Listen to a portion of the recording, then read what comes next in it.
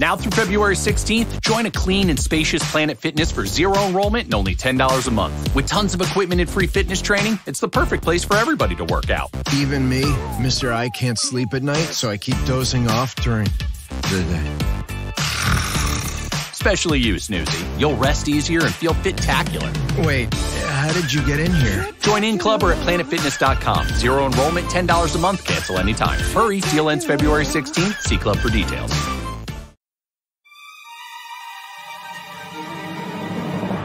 My favorite part about that whole thing, though, with Sean Hannity is that he's not invited to the island. Oh, you're right. Like Sean Hannity and all these other pundits, like they keep going back. They're going to mention another pundit in a second. None of those people got invited to the fucking tropical fucking libertarian paradise. They're all sucking its dick from back in the hellhole. No, they're furious because Colbert got taken because they didn't realize it was satire. Yeah. The best. Yeah. Ted Cruz. I wish John Galt would insult my wife. Movie.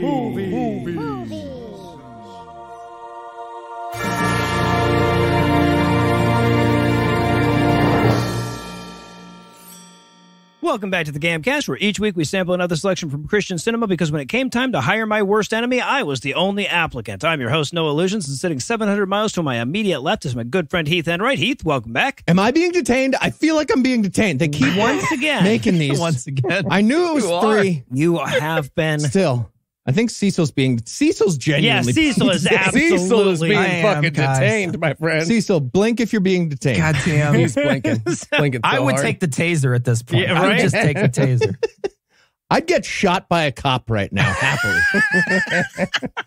And sitting 900 miles to my northeast is my bad friend Eli Bosnick. Eli, how are you this fine afternoon, sir? I would let Heath get shot by a cop. Well, right there you now. go. Yeah.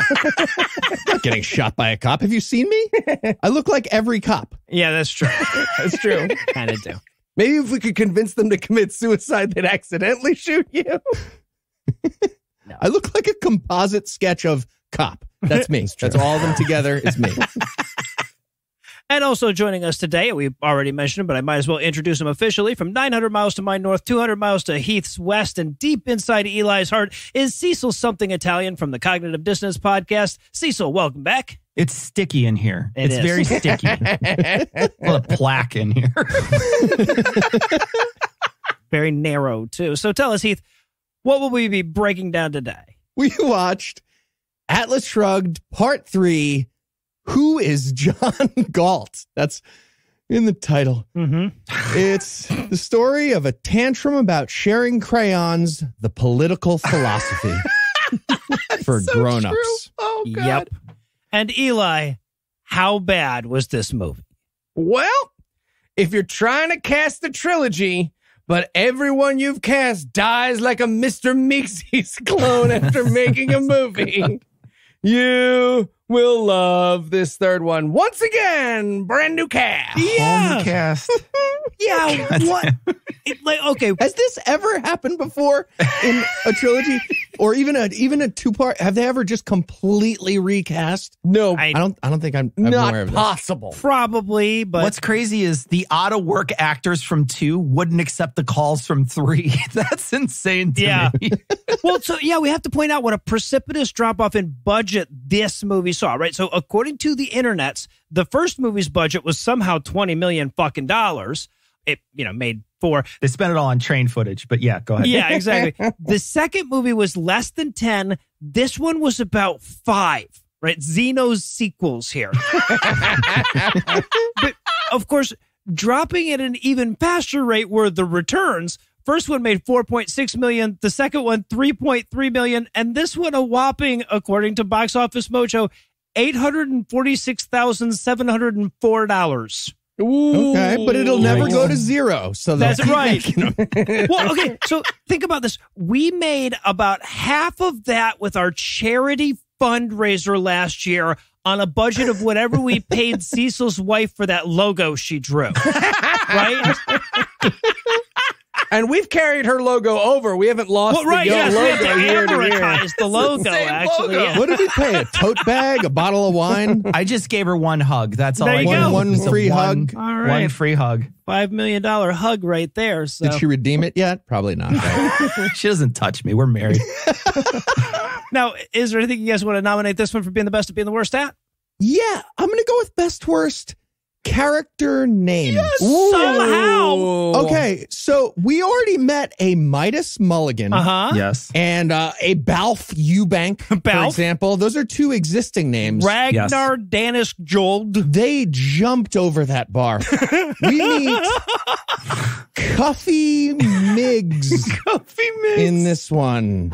My only regret in life is not getting to watch No Illusions, watch this guy get introduced and be like, fuck you, Cuffy Miggs. Cuffy Miggs. Get out of here. Every character name is like somebody's lying. Yeah. It's like, what's your name? Yep. Six. Cuffy Miggs. All right. So I wanted to go with best worst exposition de-evolution.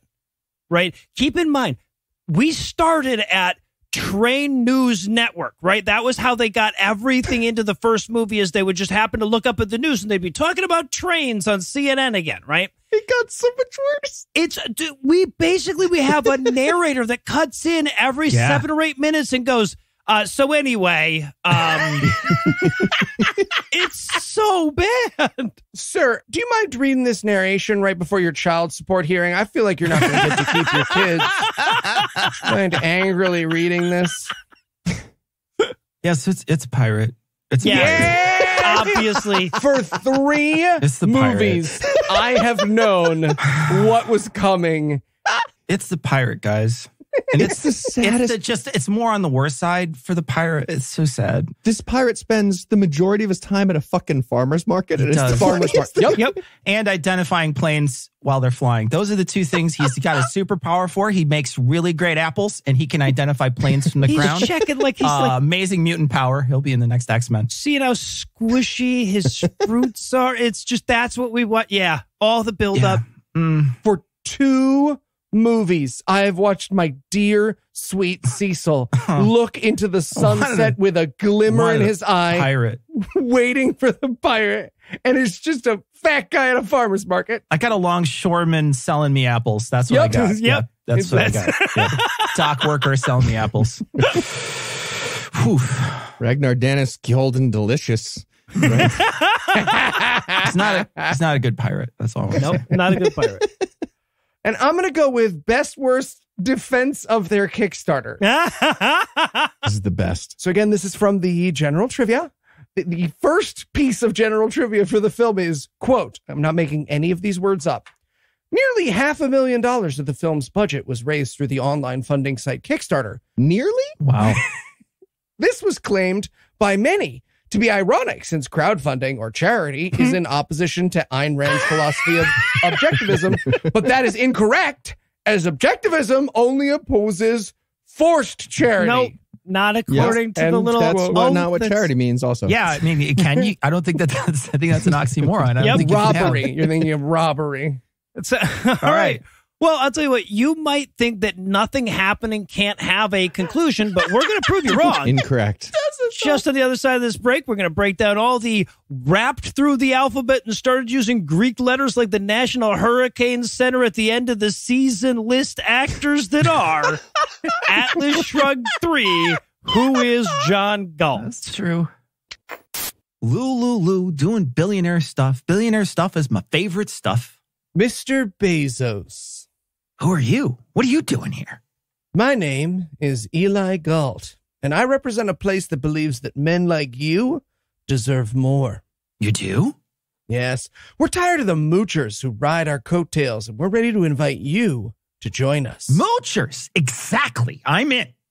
I thought you might be, Mr. Bezos. Here's your teleportation device. This is a gun. Yes, it does look like that, but that's merely so the common moocher doesn't recognize its power. Simply Put that under your chin, pull the trigger, and you'll be transported at last to a place where you'll be treated like the leader of men that you know you are. I don't know. It really looks like a gun. Like, really. I mean, look, Mr. Bezos, if you want to spend your life supporting others through your taxes, giving, you go ahead and give me back my teleporter. But if you know what you deserve, you'll pull that trigger. You know what? And that's 4 in a row. Pay up. I can't believe this is working. Bill Gates didn't even let me finish explaining what it was. I know. It's true, he didn't. Okay. All right. You guys want to do Musk now? Let's do Musk now. I said we are saving him for last. I want to do him now. We know you do, buddy. We know. We all do, man. We all do. Now. Careful. Dude, we are being careful. Yeah. Hey, guys. Oh, damn. What happened to you, Heath? Oh, yeah. Hey, Noah. So I was running at the gym, you know, my usual gym run that I do. You saw a pretty girl walk into Planet It's House. not. It's not the point. So I'm running like I normally do because I like fitness, and my headphone falls out. So I try to bend down to pick it up without breaking stride. And yeah, well, I got my arm stuck in my butt. Right, because of the treadmill. Because of the treadmill? Yep, exactly. Well, Heath, why don't you just try a pair of Raycon wireless earbuds? What are Raycon wireless earbuds? Really, Cecil? Now? You can do that right now? Sorry, I just want to be Thomas this year. Okay. No, that's fair. I get it.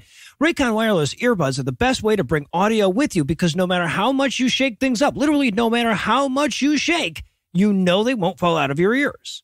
Okay, but what if I'm at the next treadmill over and I want to hear the high-pitched squealing of a man with an arm up his butt? I was not squealing. I had requested assistance very urgently. I feel like you're saying it's squealing. So there's also an awareness mode for when you need to listen to your surroundings so you can take Raycons with you wherever you go. I wear my headphones when I walk, when I do stuff around the house, even when I'm juggling, and they always stay put.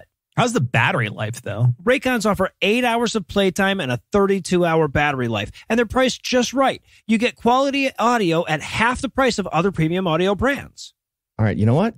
I'm in. Where can I get a pair? Right now, God Awful Movies listeners can get 15% off their Raycon orders at buyraycon.com/GAM. That's buyraycon.com/GAM to save 15% on Raycons. Buyraycon.com/GAM. All right, let's get you to the hospital. Yeah. Ooh, let's go to St. Bart's. They're way cooler about when we get stuff stuck up our butts. It's true. They are way cooler about that. You guys' ads are weird. Aren't they? This is real. Yeah. Very. It's funny because it's true. And we're back for the breakdown, and we're going to open up at the 20th Century Motor Company on, I guess, Thursday. This Thursday. The title screen says day after tomorrow. It's day after tomorrow. This is a flashback. Yeah. Right. So they're flashing back to the day after tomorrow. From later. The movie's already really confused. Yeah. But we start this whole movie off on the meeting where John Galt's company decided to be a communist company. And he walked out. Yeah. And look, it was bad when they described it to us in the last movie, but actually acting out the guy saying, and obviously those who need more will be paid more, and him being like, over my dead body. Well, as does his stupid little line about, I will stop the motor of the world. Yeah, that's not, by the way, how employee ownership works. Employee ownership's awesome. I know. And it just means everybody makes more on average and fucking boss makes less. That's all it means. Idiots. And also, they don't know how businesses work, right? So, like, if I design something for a business, it's not like I could just say, well, I just designed that. I get to take literally all my parts that I used while I was here and all the time and just walk out the door with it. Nope. No, I designed it while I was there. It's got to stay here. You paid me to design yes. it while I was here. Right. I wanted everybody to know that and be like, oh, he's leaving. Cool. So we get all his Who stuff. wants to do the free engine energy for everybody, and it's low cost. Now make more money when we do this employee ESOP thing. Yes, exactly. Great. And of course, this is John Galt. So the audience, as he walks out, has to go like, who was that? Who is this masked man without a mask? Right? So who is he? He's working at a flour factory. We just watch him scooping heaps into his pants. This is I made it. This one's, I get to take all the cereal I made. And I kept looking at John Galt. This is his first reveal, right? So this is the reveal of who John Galt is in these movies. We haven't seen his face for like whatever 25 hours. We watched the other two, whatever, however long that was. We haven't seen his actual face. He's been covered in shadow the whole time. This is the first time we've seen his face. Clearly a new actor, right? Because they've chose different actors each time because it's hidden in shadow. It doesn't matter. Yeah. This guy looks like he could easily be the singer in a praise band in any of the other movies you guys watched. 100% could be the singer in a praise band. Oh, absolutely. He's also directly coming from a shampoo commercial in 1990 for sure. Sure is. Yes. That's what he just did. Like a Pert Plus commercial. Yeah. His hair is great, and I doubt he had any fuss, to be fair. But like still. That's true. I hate him. You ever see those things that are like, here's celebrities with their stuntmen? He looks like a stuntman for Jim Caviezel. Okay. Right? Like you're like, oh, but if you were a little more handsome, you could have been Jim Caviezel, but you're not. So get in the car while we roll it. He played this actor played a handsome man in Wonder Woman 84. Damn it. He sure did.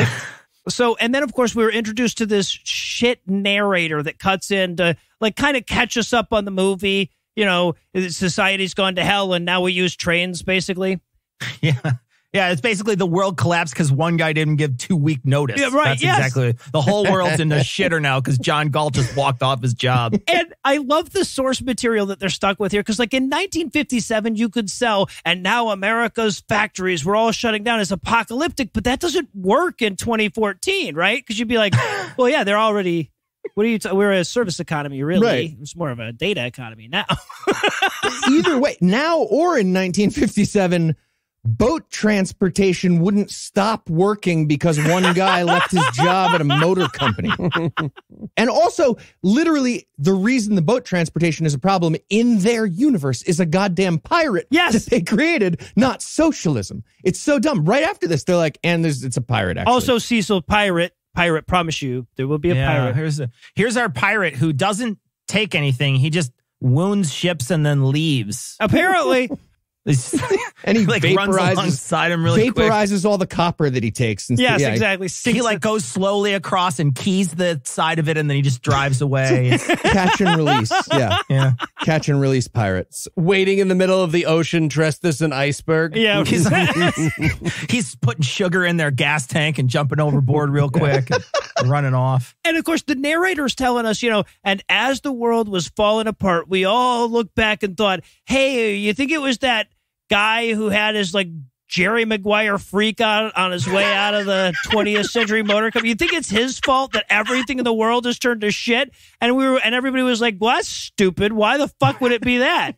What a dumb thing to think. I worked at a Quiznos in high school, and a guy quit halfway through the training because he wasn't allowed to call it the black anus sandwich. And every time there's a terrorist attack in Zimbabwe, I wonder if it was him.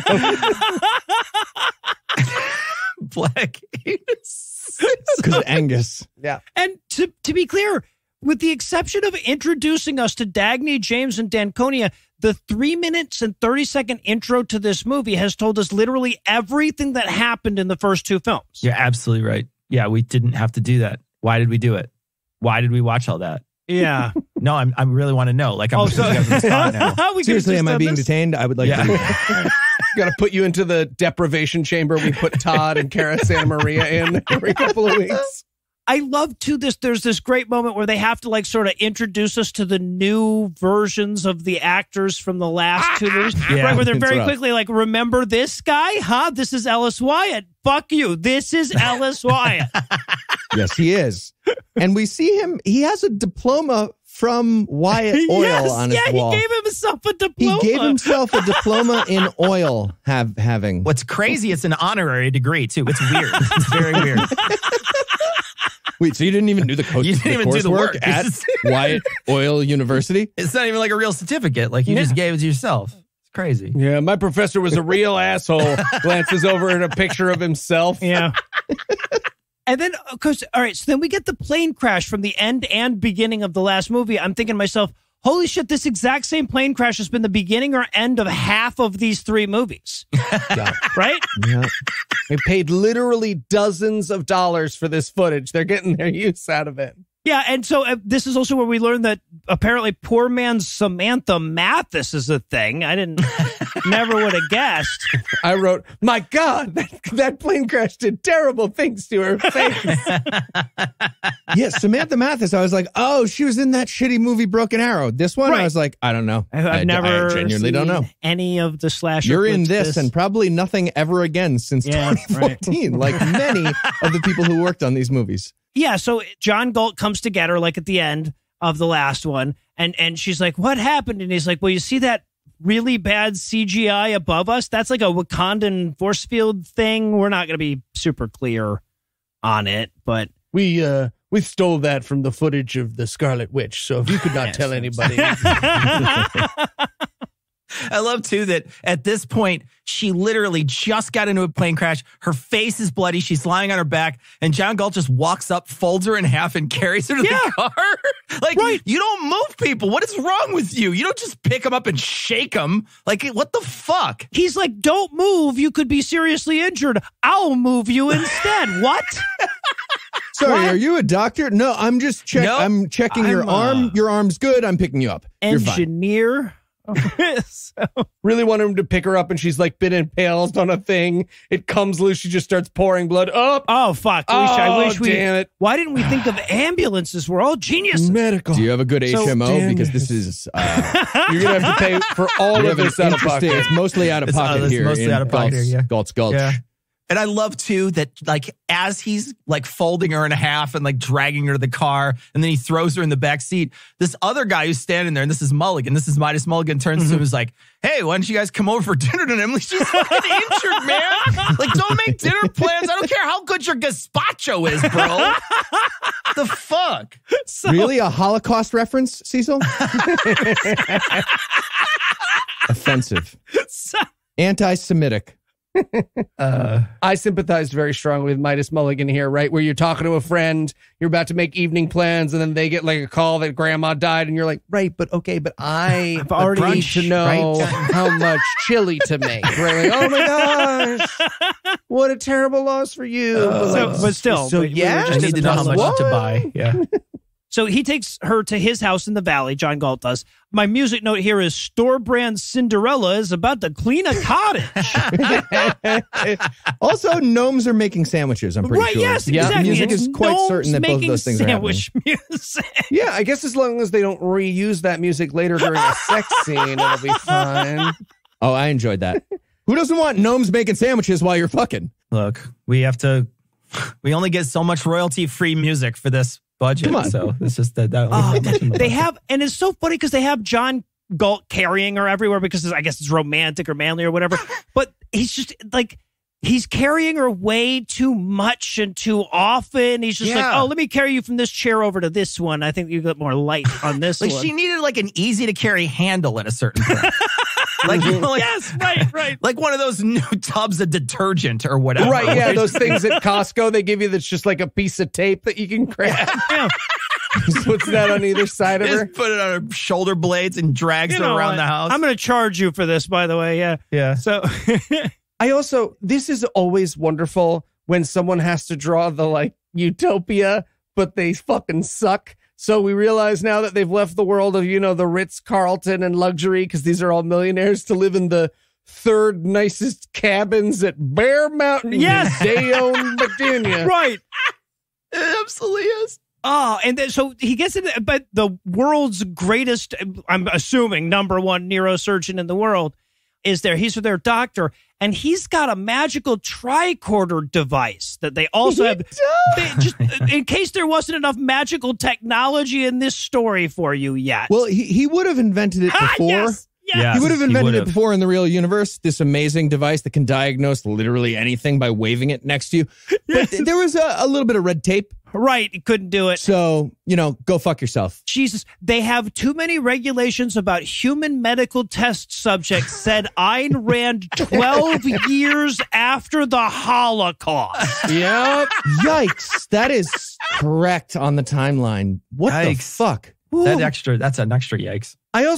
He's a neurologist, so I really wanted him to walk in and for them to be like, well, doctor, what's wrong with her? And for him to be like, I have no idea. I'm a neurologist. I'm a neurosurgeon. Who knows? He's a neurosurgeon, not even a neurologist. I can cut your axon, but that's just a guess. It feels like more you're broken on your arm, and that's, more of an orthopedic thing. Yeah. Is it like an owie? Is it owie? Cool. He's working on her and he gets a call. He's like, yeah, I'll come over and check out your horse after I'm done. I'm like, the only doctor. What? Like, I'm the only guy here. It's a good thing I have this magical x-ray machine. Because otherwise I'd be fucked, right? If you guys had to... Jesus Christ. Yeah, but she's fine. It was a very light plane crash. It was a plane crash. She just fell from the sky in an aeroplane. But no, she's fine. She's got a bit of a busted ankle.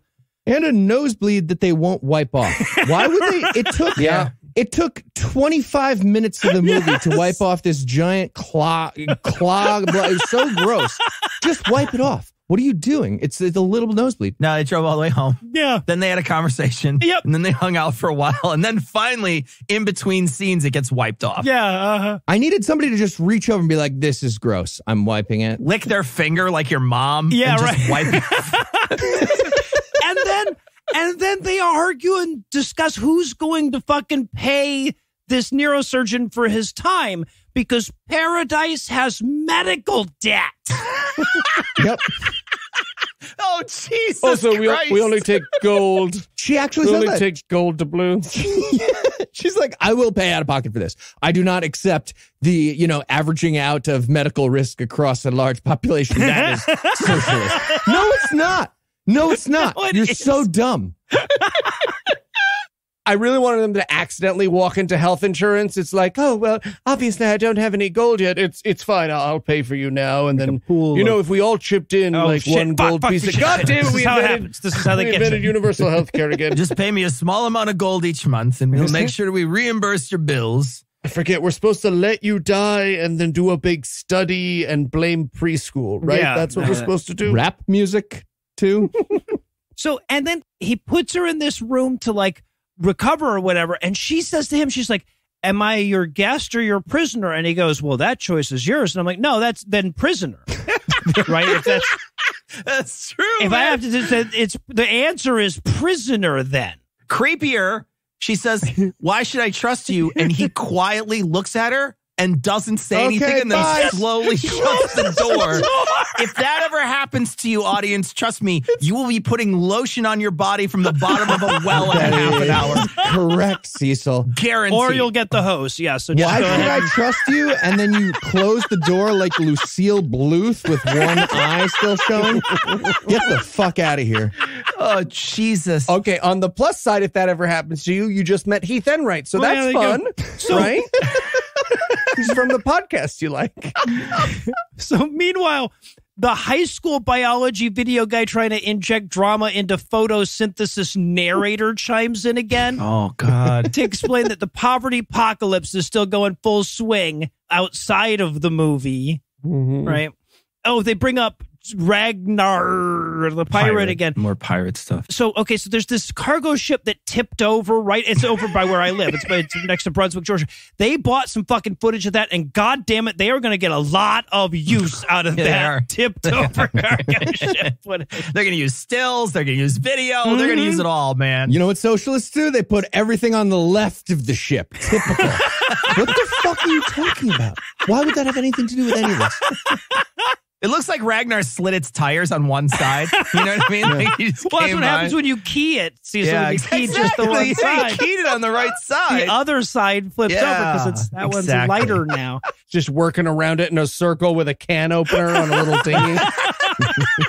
Just go around it enough in circles, it'll start spinning and it'll just sink right down. So then fucking Dagny goes to a house party. That's a scene in the movie. This house party is this is the millionaire paradise, and they have paper bag lanterns. Yeah, they do. Yeah. To be clear, like the greatest paper bag lantern guy in the world. They do. Yeah. Is in this stupid fucking valley. Absolutely. Who's building these houses? Okay, all right. He founded Yankee Candle. That's right. He's a hero. There's also a bartender at this party. Yep. Which means John Galt was like, I like the way world's you mull, greatest sir. bartender. Yeah. Right. So, and everybody has to like take turns going up to her and explaining why they came to Millionaire's Gulch Libertaristan or whatever. Midas says he left because the government was forcing him to be a bad banker. And the neurosurgeon said that he left because the government was forcing him to be a bad doctor, and on and on. Yeah. He wanted laissez-faire medicine. Just I want to revisit that concept. Yeah, he didn't like regulations about medicine. Yeah. Yes. Doctors should be able to do whatever they want and call it medicine. This movie. Yeah. This movie and your aunt on Facebook. This political party. Yes. Not do your own research, do your own surgery. Just fucking make it up. Are you crazy?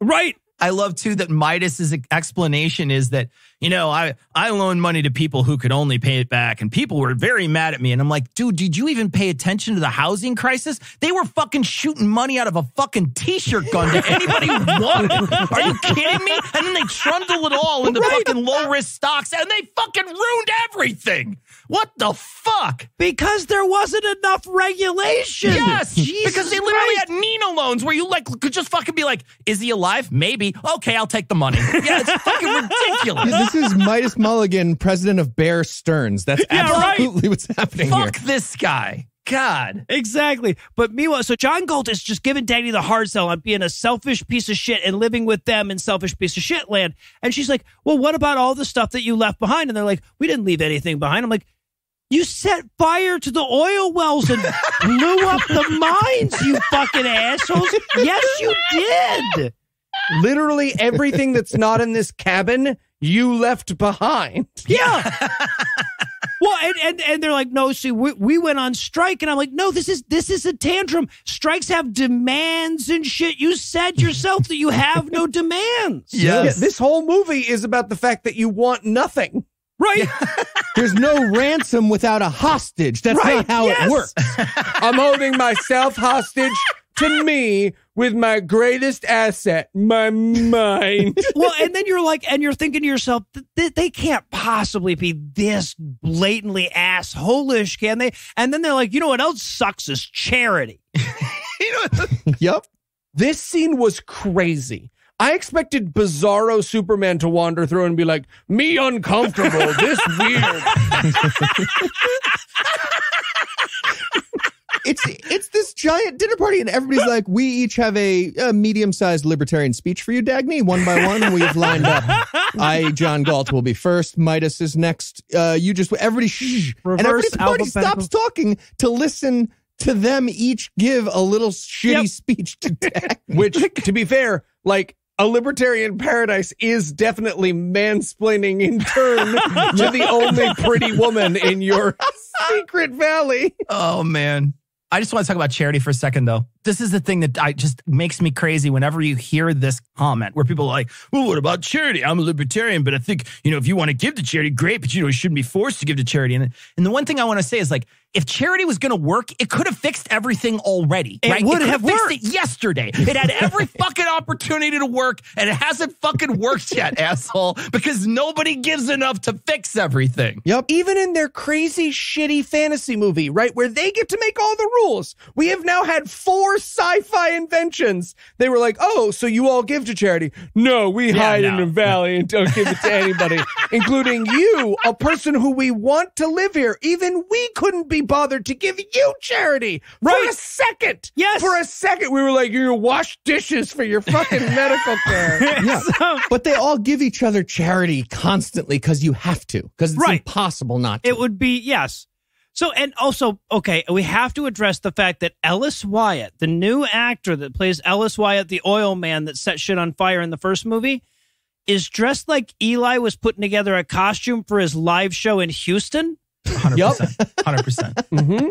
This ridiculous cowboy at a dinner theater outfit that he's got going. Like, we're supposed to take this seriously the entire fucking time. Yeah. He's like Eli in Roadhouse instead of Sam Elliott. Yeah. The best. Have you ever gone to a historical place that isn't one of the famous ones like Gettysburg, but they have a historical reenactment. It's like, well, here in Bayonne, New Jersey, you might know a thing or two about the four-legged stool. But this is the actor who dies of heroin the first. And then Dagny's like, but isn't this philosophy terrible and won't a lot of people die because of it? And they're like, yeah, but not you. You're better than everybody else too. So it won't matter to you. We left because we're CEOs and we're not getting the recognition we deserve. That's all I'm saying. Okay, seriously though, that's what happened. They all say, well done, Dagny Taggart.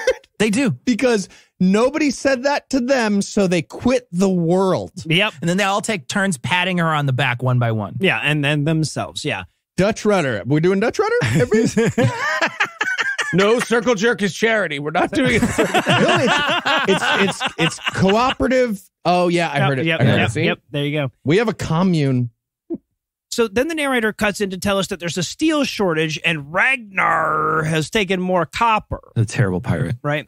And like the narrator at this point might as well be going like, and then on page 569, Ragnar the pirate, getting stared at by a panel on Dr. Phil. Dude, you're not helping me.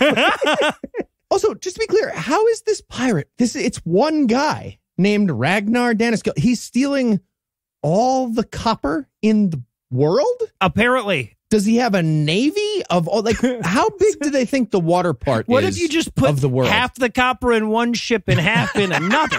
Have you guys thought of? He's fucked. He just has a can opener. It takes him forever. You could just have one ship would just go around while he was doing it. Ayn Rand would write something to make him allowed to be in like two spaces at one time. Right, she would write that in where he could like split himself in half or something. Oh, he invented a quantum. Yeah, right. Quantum. Right. Yeah, there you go. Done. So, okay, so then we cut back to the valley where John Galt is asking Dagny to stay with them for 1 month to decide if she wants to live there. But first rule, you can't give anyone a gift of any kind ever, so she'll have to earn money for that month. Just to be clear, they have a rule in their Valley of Freedom. They have more than one rule, actually. Oh, yes, a lot of rules. But this played like he was going to ask her for head, though, right? He's like, of course, you'll have to earn your question. Yeah. I cannot believe that this book wasn't written by a man. Right? Like, at this point, if I had been reading this book and Ayn Rand was in the room, I would be doing the, like, 80s comedy, tear open the dress to reveal a penis, because it's impossible this wasn't written by a man. What threw me off is he had a pizza box in his lap the whole time. And I was like, come on, man. You're going to open the pizza box, right? I have a question. It's a tiny moment. Why does she boop his nipple at the end of the scene? It's a button. It's a button. She fixes a button for him. I've wondered this for so goddamn long. It makes me know. She boops his nipple? She boops his little button thing. She reaches over and touches a loose button. Okay, Cecil's explanation sounds much more accurate to me. Let me say what happened in my head. In my head, he was like, and of course, we all learn everything and we must earn our pay. And she just reaches over and gives him like a little nipple flick, just like more of that where that came from. But she agrees to be his maid. Yes. Right? She's like, I'll be your maid for a month. And he's like, sure, why the fuck not? Boop my nipple and let's get going. So anyway, speaking of which, they end up at this fucking libertarian market. We're about to meet Ragnar the goddamn pirate. Oh my God, this is the best. It's just, they see this, they see the world's greatest pirate. And he's like, I'm the world's greatest pirate. Just checking the butternut squash. How soft. At this farmer's market. Sometimes they sell fresh cilantro in this aisle. So. Sometimes even pirates need butternut squash. I was just scratching the bottom of the cantaloupes and smelling them. Leave me alone.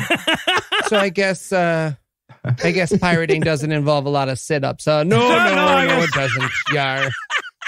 Looks like maybe it used to, like 30 years ago. Did you do a lot of sit-ups as a pirate 30 years ago? Have you guys been to a lot of farmers markets? Like, have you never been to a farmer's market? So many fucking farmers markets. So many for you. Cecil? Heath, you a farmer market guy? Yeah, I enjoy Okay, you've been to it. Okay, can you tell me, is this, like, because he's only recruiting the best in the world, does this look like the best farmers market in the world? Did he go out? It looks like a piece of shit farmers market. And it was like 4 carts, man. No, there's like one type of pepper, one type of apple. Go fuck yourself. This is supposed to be like a paradise of libertarian thought. Think of a second pepper, assholes. Think of a supermarket. Think of a fucking somebody. Jesus Christ.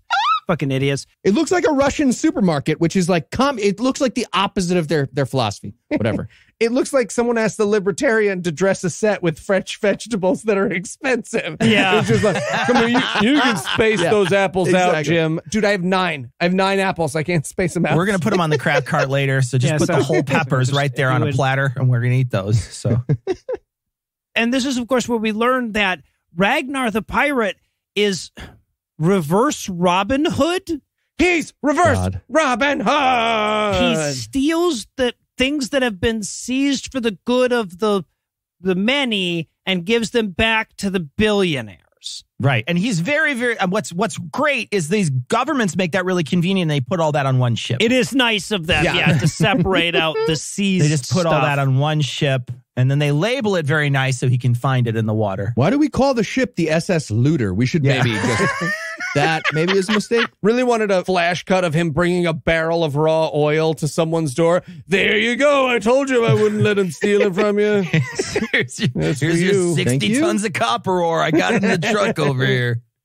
So, and then of course we have the woman there that is, she just kind of leans into the scene and says, I joined this billionaire secret society because I wanted to homeschool my kids. And we're like, that's fine. That's fine. That's fine, lady. She's the greatest Christian movie character in the world? What is she? Okay, question. What do children provide do these children have jobs? Oh, shit. Feel like there might be a they're baby moochers size. is what they are. Yeah. They should be murdered. So maybe there's a burgeoning film business there. Who knows? Yeah, right. Cut out those kids like a cancer, right? Exactly. Read an ethics. And then the narrator butts in like a kid trying to tell you a joke to tell us that the fucking Taggart Bridge just turned 100, right? And he says it's America's most important railway bridge. I'm like, what is with the ridiculous superlatives in this movie? What is America's most important rail bridge? You guys have any idea? What? That's not a fucking thing. Who was the wild card seed in that bracket? I remember it was a weird seed. Definitely weird. But anyway, so that narration resolves into a high-level board of colluders meeting. This includes Mr. Thompson, the head of state, as though president was like, they couldn't get the rights to the term president. Were they not allowed to say president? They don't say the word president once. No, they say head of state. Yeah. Yep. They always say head of state. Was this like anti-Obama where they're trying to like make some sort of like dig at him? I have no fucking idea. So they're having their little meeting where they're like blah-ha-haing about, helping the less fortunate. And they're like, oh, and you know what'll be interesting later? There'll be a reveal regarding Project F. I can say no more in Act 1. Jesus no Christ. more. I can say no more. Look, it's not the most disappointing revelation in the movie because we just saw an overweight middle-aged pirate squeezing the pear. Well, because it was right. Yeah, right. Only because Ragnar was also there. The pirate's my heart, though. The pirate hits my heart. Well, I don't know, man, but maybe the most disappointing reveal is the one that comes immediately after that. This is where we meet Cuffy. So Cuffy Meggs is the head of the Railroad Unification Program, the evil government institute that's going to nationalize the railroads. God forbid we could end up as communist as Japan. And then we all paused and thought about Cuffy Meggs for quite a while. But anyway, so we did. I feel like, didn't it seem like they said his name in the scene like 9 more times than way more than it was necessary? Yeah. Everybody was just like, so Cuffy Meggs is right here. Cuffy Meggs. Why don't we all say your name out loud around the table? Cuffy Meggs? I get it, because we all have that friend who's got a terrible name and you have to say it a bunch of times while making hard eye contact with everyone else so they don't accidentally make a joke about it. Sorry, you said Elf by accident, and I literally met somebody named Elf recently, and I was warned. I was like, you're going to meet somebody named Elf soon? And I was like, okay, I'm not going to laugh. Right, and it was like, this is my husband named Elf, and I was like, yeah, hello. No, my wife has a friend named Basil, and the first time I met them, for like 20 minutes, my wife's like, Basil always goes to the store. Don't you, Basil, while making hard eye contact. So I knew not to be like, is her husband named Cilantro? They were just doing that for Cuffy. I get it. Just like a Greek name, though. I like that Anna's fucking with you. So that night at the Valley, John Galt is giving Dagny a bootstrap speech about her grandpa and his gumption when he started that railroad back in 1907 or whatever. And she's like, "Oh, everybody has fun libertarian speeches thread. I love these. This is so I love many it in this of them. Valley. This is great. I'm going to stay here. Yeah, for sure." Yeah, he's like, you should join our asshole club. And she's like, but I love my railroad. And he's like, you see, that's weird, though, right? You get it. It's weird. Okay, see, this is where the movie started to come together for me, because I have not understood Dagny's motivation throughout these three movies, but it really came together here where I realized she's literally in love with railroads. Okay. All right. Yes, that makes sense. Makes a lot of the movies make sense. Yeah, makes a lot of the soundtracks make sense, at least. Yeah. Yeah. So then John Galt is going to take her to the power plant that runs the entire valley, and they're coming up. He's like, "This is my magic engine. You know, for 2 movies we've been building this up." She's like, "Cool. I bet we'll see it, huh?" And he's like, "No, we won't." No. And on their way, he's like, "Now this engine by itself could power the entire West Coast, but." Fuck the entire West Coast. Fuck the West Coast up his ass. But it doesn't, because I'm the worst. What? Yes. I'm in a snit. Say the credo out loud with me. These are my crayons. Ready? 1, 2, 3. Yeah, These get into the fucking power plant, they have like their speak friend and enter, except for instead of friend, it's like, I will never be charitable and fuck all the moochers who want my tax money, right? That's their whole like creed. Mm-hmm. It is so stupid. The door can't open unless you say those dumb words. Yes. Yeah. Oh my God. I solemnly swear that I'm really up to no good. Like, genuinely no good. None. Jesus. No good. Also, just to be clear about the economy of this place, he provides unlimited power to the doctor and the fruit stand guy equally. Is that what's happening? And then they pay him in gold. Yes, in because gold. he didn't want paper money for and that. they literally have to hand each other piles of gold every day. Yeah, it's a very difficult system. They spend most of their day moving gold across. It would be tables. really useful to have paper money, really. You know who's making the most money? The fanny pack salesman in the valley is fucking crushing it. Jesus.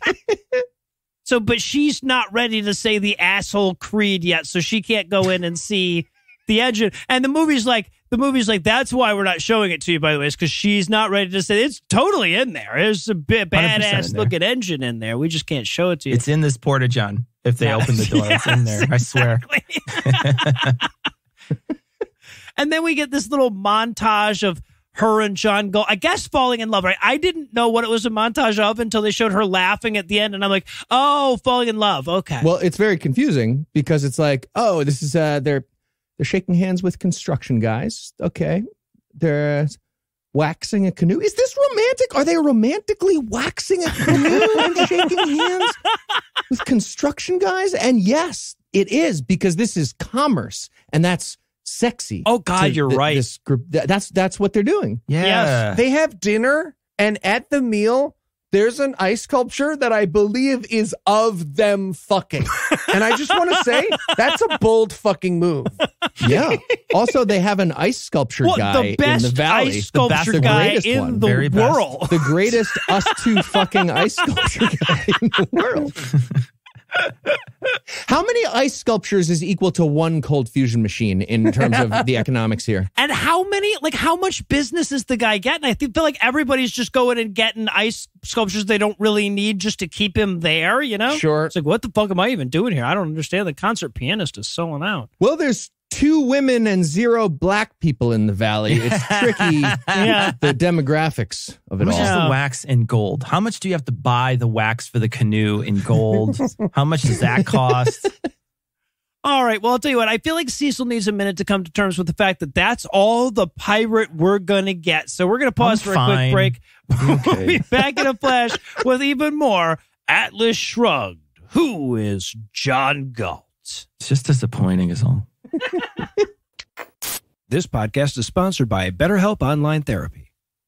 And then I'm going to be like, what do you think, Harvey? And the doctor will be like, oh, okay, this guy needs therapy. Dude, again, it's not necessary. Hey, guys, have you seen my colored pencils? Oh, indeed I have, Noah. I put them all up my nose. See? Oh, why? Well, I'm trying to get into therapy, but I know that therapy only takes crazy people. So, I'm acting crazy. You felt like you weren't acting crazy enough. That's exactly what I said. Look, Eli, why don't you just try BetterHelp?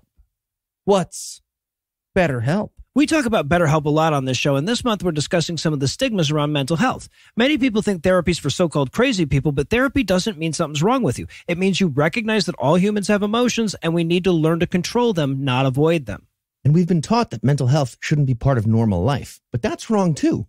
We take care of our bodies with the gym, the doctor, and nutrition. We should be focusing on our minds just as much. BetterHelp is customized online therapy that offers video, phone, and even live chat sessions with your therapist, so you don't have to see anyone on camera if you don't want to. It's much more affordable than in-person therapy, and you can be matched with a therapist in under 48 hours. Give it a try and see why over 2 million people have used BetterHelp online therapy. This podcast is sponsored by BetterHelp, and God Awful Movies listeners get 10% off their first month at BetterHelp.com/awful. That's BetterHelp.com/awful. All right. Well, I guess I don't need to act so crazy then. All right. Can I have my colored pencils back now then? No, now this is a thing for me. Yeah. Okay. And this, Dagny, is our market. My goodness, John, it's huge. Yes. These people are selling what they want for the price they can get. The way it's meant to be. Alfred here sells the best apples you'll ever taste. Don't you, Alfred? I sure do's, Mr. Galt. And Christine here makes butter croissants that will knock your socks off. Oh, Mr. Galt, you're too kind. And what about these other stalls? Them? They sell child porn. Oh. You know, it turns out that when people are talking about not wanting regulation and capitalist freedom, they almost always mean child porn. Like, pretty much all the time. I see.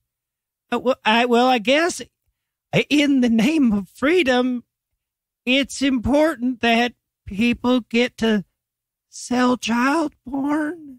Yep, that is the conclusion our beliefs lead to. Exactly. Right. Right. I'll also sell child porn. Not now, Alfred. Well, I'm just saying. I do. Do you want some? I feel like you were leaning. No? And we're back for more of this shit. We're going to rejoin the inaction with Francisco D'Anconio setting up his new mines there in the valley. He's going to mine new copper here. Yeah. So they're just now getting metal in their for a while. Which makes those cabins really fucking impressive, let me tell you. Well, and the gold coins. Yeah, right. Yeah. All these are the best miners, too. Best Right, miners, yes, the top best miners. smelters. But that's the thing. Mm-hmm. Who came there to be a miner? Right? Who decided to... Yeah, okay. Well, at least I'm not paying into the social safety net, am I right? As I descend into the earth for my 7th shift in a row. God, like miner in a libertarian paradise is the most terrifying possible job. Jesus Christ. And of course, Dagny shows up and she says, well, you know what you really need here is a train. It could go over here and over there. What am I thinking? I'm already trying to solve your trainlessness problems. I just can't help myself, right? And they're like, well, Dagny, that'd be great. We could even loan you the money to move in. And I'm like, who are you, Tom fucking Nook? You're going to loan me the money to move into the place you want me to move to? Fuck you. Also, John Galt looks more problematic than he already did, which is hard to pull off. He's got fucking aviator sunglasses on now, and his nipples are all perked up from the booping, maybe, or the button thing, whatever Cecil said. He looks like a spokesmodel for unmarked vans in the rest of the movie. Yeah.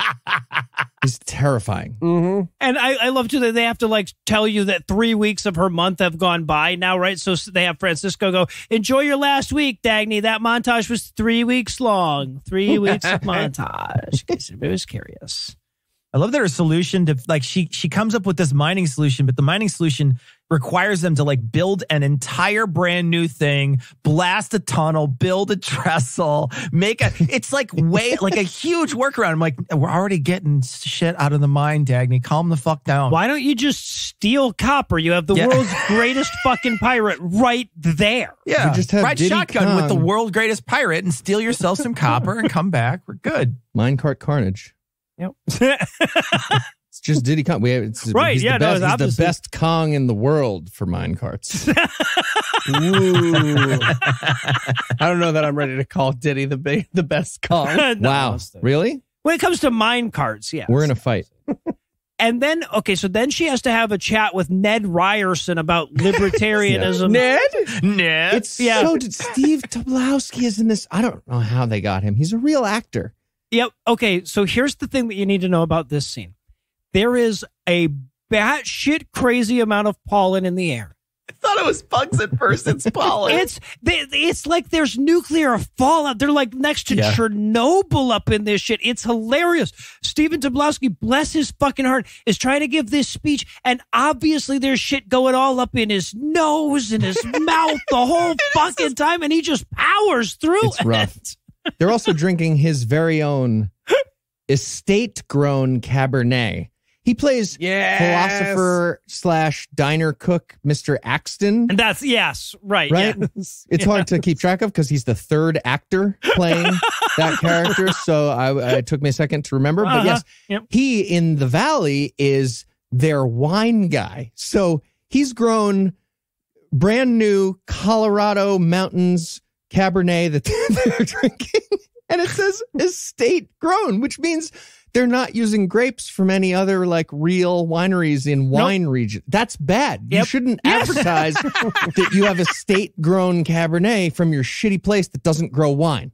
It's so bad that they don't even notice that it's filled with pollen, right? They're just like, fine. It's fine. It's like a lily pad in the drink at the end of this. It's insane.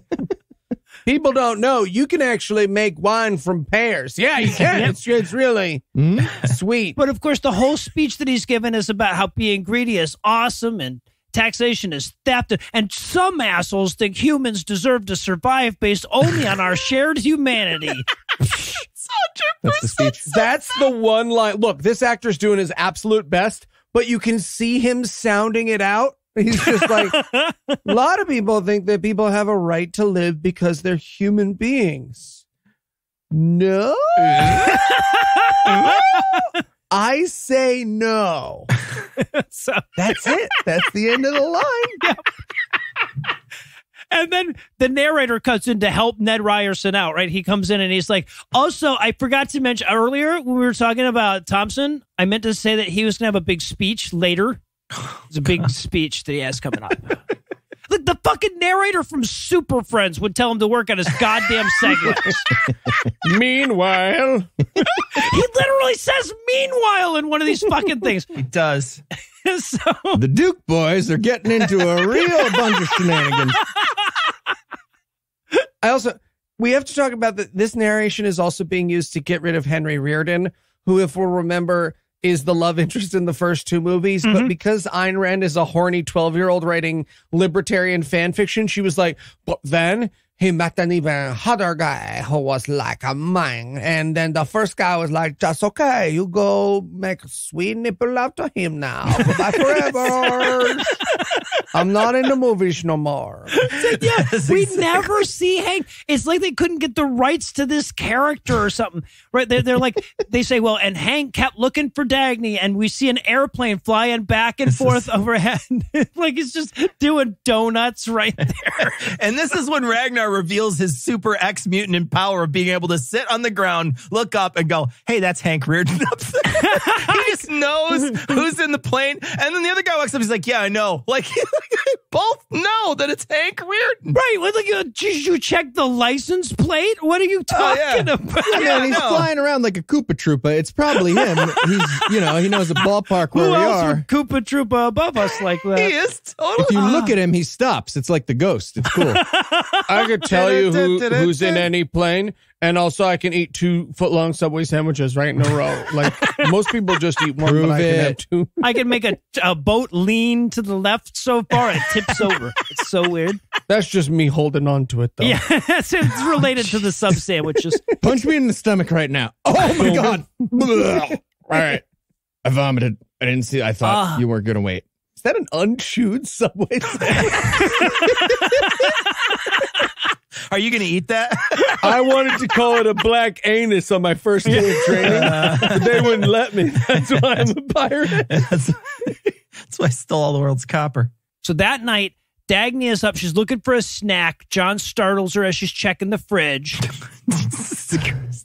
Terrifying place to stay, where the guy's just quietly sitting in the fucking, just sitting there all night, just sitting there, and you come down and you're like, oh man, let's look, maybe to get some fucking something to eat. And you open up and he's like, there's nothing in there. Oh my God. What the fuck are you doing? Why are you sitting in a dark room like that, you fucking lunatic? I need to put a bell around your neck. That's ridiculous. And then his fucking answer's even creepier because she's like, what are you doing? He's like, I've been watching you. That's literally his answer. Yes, right.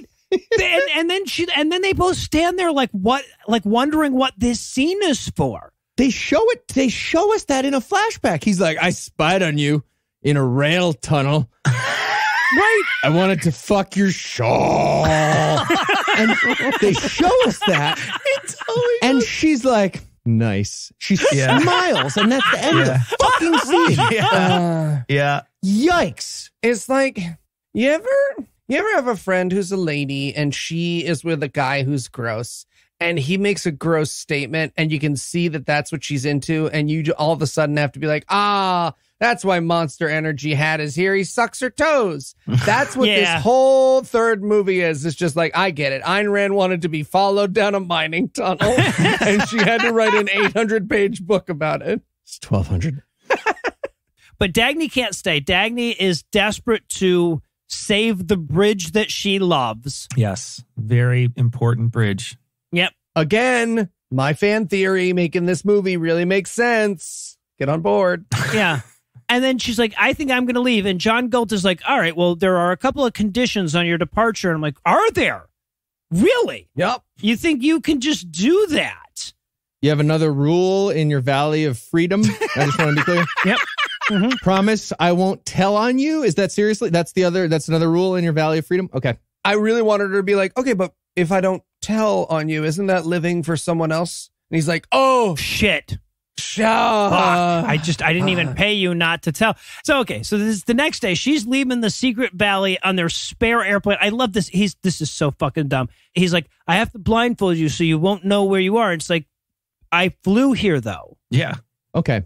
What, so you can't see the streets we take in the sky? How do you think air geography works? Was it just me? Did you guys think he was going to ask her to fly away with a blindfold on? I thought he was going to ask her to fly the plane with a blindfold on. And if she does it, she could stay, right? Yeah, it's like an initiation initiation or yeah, whatever. right. Yeah, there you go. So Dagny gets back to New York, which the narrator explains at length. This is where he literally uses the word meanwhile. He says, meanwhile, several Reardon steelworkers died defending a mill from communists or some dumb shit. Sponsored union thugs. He gets so excited when he says government-sponsored union thugs. That's right. They had jack boots. I don't know what that means, but I'm pretty sure they had jack boots. It's so dumb. Bunch of gazpachos. That's a union mill now. Right. That's good. Society has vibranium now, and that's a union mill. It's all positive. Hooray. That they left. For us. Also, we learned that the wheat ain't moving. So everything is so simplistic. The guns and the butter aren't moving now, right? And we have to meet the SSI director. Now, this character, of course, he's been in all three movies, always played by a different actor. And he's the scientist that, declared that Reardon Steel was no good. But he's been feeling bad about that ever since. And he's been slowly coming around to the position that maybe perverting science for the sake of the government isn't a good idea, right? Yeah. So, but he's meeting with evil government guy. I never caught this character's name, who's like the front bald guy with the long hair. Oh, yes. Robert Stadler, I think. Okay, sure. Yeah, the one that looks like a Victorian ghost. That guy. Okay, Yes. that guy, yeah. He looks like an extra in the background of a bad guy scene in a Harry Potter movie. Yes, absolutely. Absolutely. He's like nodding fervently while Voldemort talks. It's like Dobby's dad or something. Yeah. Yeah, but the regional assistant manager to Voldemort. Yeah, that guy. Yeah, Vigo the Carpathian, very much. He does. He Okay. very much does, yeah. All right. Ad space on his head there. I like that at this point, he gets up from his dinner of what appears to be a single egg, and the waiters like brush him down like a horse. Yeah, I mean, It's amazing. He's a socialist bureaucrat, so he gets brushed off by a inefficient union brusher team, Yes. and that's really why the trains aren't working and that's why we don't have copper. It's like the thing is, you remember you see the videos in like the 50s when you would pull up to a gas station and they'd all run out and start like doing your windows and checking your tires. It's like that. It's so silly. And so He's on a jack at one point. They're spinning him around. It's crazy. Stop. You're just doing the thing on the side of my face. That's nothing. I don't have a nut there. It reminded me of like what poor people think happens to rich people. Yeah, like, exactly, right, That's yes. what I thought it was like somebody's never ever had a luxury experience in their I life. bet this is what they do at the Applebee's. And Yeah. they're just like, no, that's what happens in luxury experience. Like, that's it. That's whatever I imagine. Whenever Donald Trump is done eating his well-done gold-covered steak, there's a fancy man who comes over with a shoe brush and all right, that might pushes it all over his body. That's like 90% chance that's true though. Yeah, that's true. Guy's got a Diet Coke button. What are we talking Yeah, right, about? exactly. But what the evil Victorian ghost needs, Vigo the Carpathian, is for the scientist guy, SSI guy, to sign off on Project F, which looks suspiciously like an instrument of torture. Well, does it look like an instrument It of looks torture? like some. No. How did you know that No. was an instrument of torture? It's just, That was you're just seeing a panel with a chair next to that it. was just the remote control for it, yes, man. right. Why did you know that It's right just away? the user interface. It doesn't say like torture up on the side. The Torturometer 2000. It looks like a video game machine Noah's excited about. It's that I'm 100% glad that he 100%. Absolutely cannot look anything like anything else. You know they only made 150 of these. Great, man. Fucking board game from the 80s, man. That's what it looks like. Is that a Magnavox waterboard? Yeah. Yeah. It's Gen 1. I love to.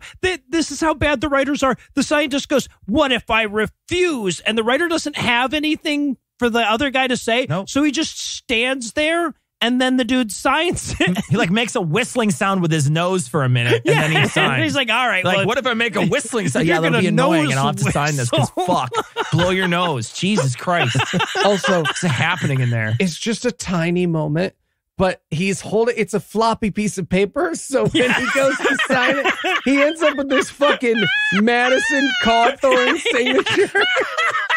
Mr. Science. Can you bend over? I'll do this on your back. It's not.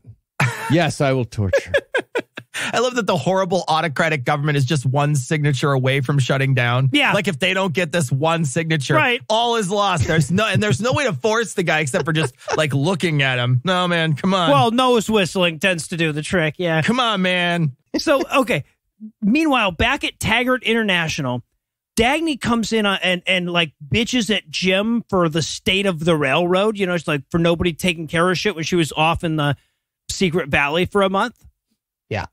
And she explains to him that they need to get trains to Minnesota to, quote, move the harvests. Otherwise, everyone will starve. Why does she care about starving people now? I thought that like her whole thing was like she doesn't give a shit. The whole movie is about not caring about starving people. I guess she hasn't made the turn yet, is what it is, Cecil. She still hasn't Yeah, okay. figured that out. Yeah, because John Galt certainly won't fucking care about him. Like, Nope. nobody in the movie will care about him. Nope. Like, that nobody cares. I don't understand why this is even a plot point. John Galt starved them, if you follow the plot. Yeah.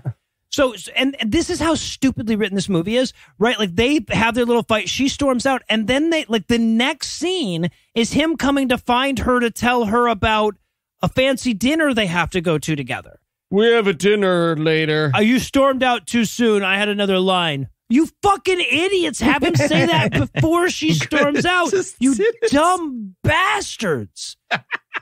Really wanted her to storm out of the room into a room that he's standing in. We have a dinner party with the Johnsons. If you want to storm back into the other room. But yeah, so he goes to this dinner. This is the fucking smoke-filled back room or whatever, where they're all the colluders have gotten together to decide that they're going to sacrifice Minnesota for the greater good. Oh, God, this is so fucking good. Because what this is, right, this is Ayn Rand, who, like, smelled a history book once. And so she's aware that there was something with a lack of food and Stalinist Russia. So she's pretty sure they just, like, sat around and they were like, so we killed this many people? And Ayn Rand was like, yeah, that's what they do. I put it in a book. Yep.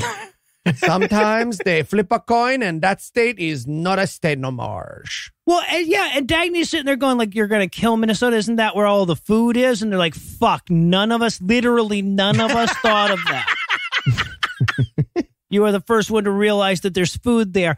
And then they have the whole, like, they all have to talk about how bad it is. The one guy's like, well, California has threatened to secede from the Union and Oregon is overrun by gangs who murder all the tax collectors. Okay, just to be clear, the socialist government would be telling trains to go get the wheat to help feed the people. That's what would be happening, because that's what socialism would be.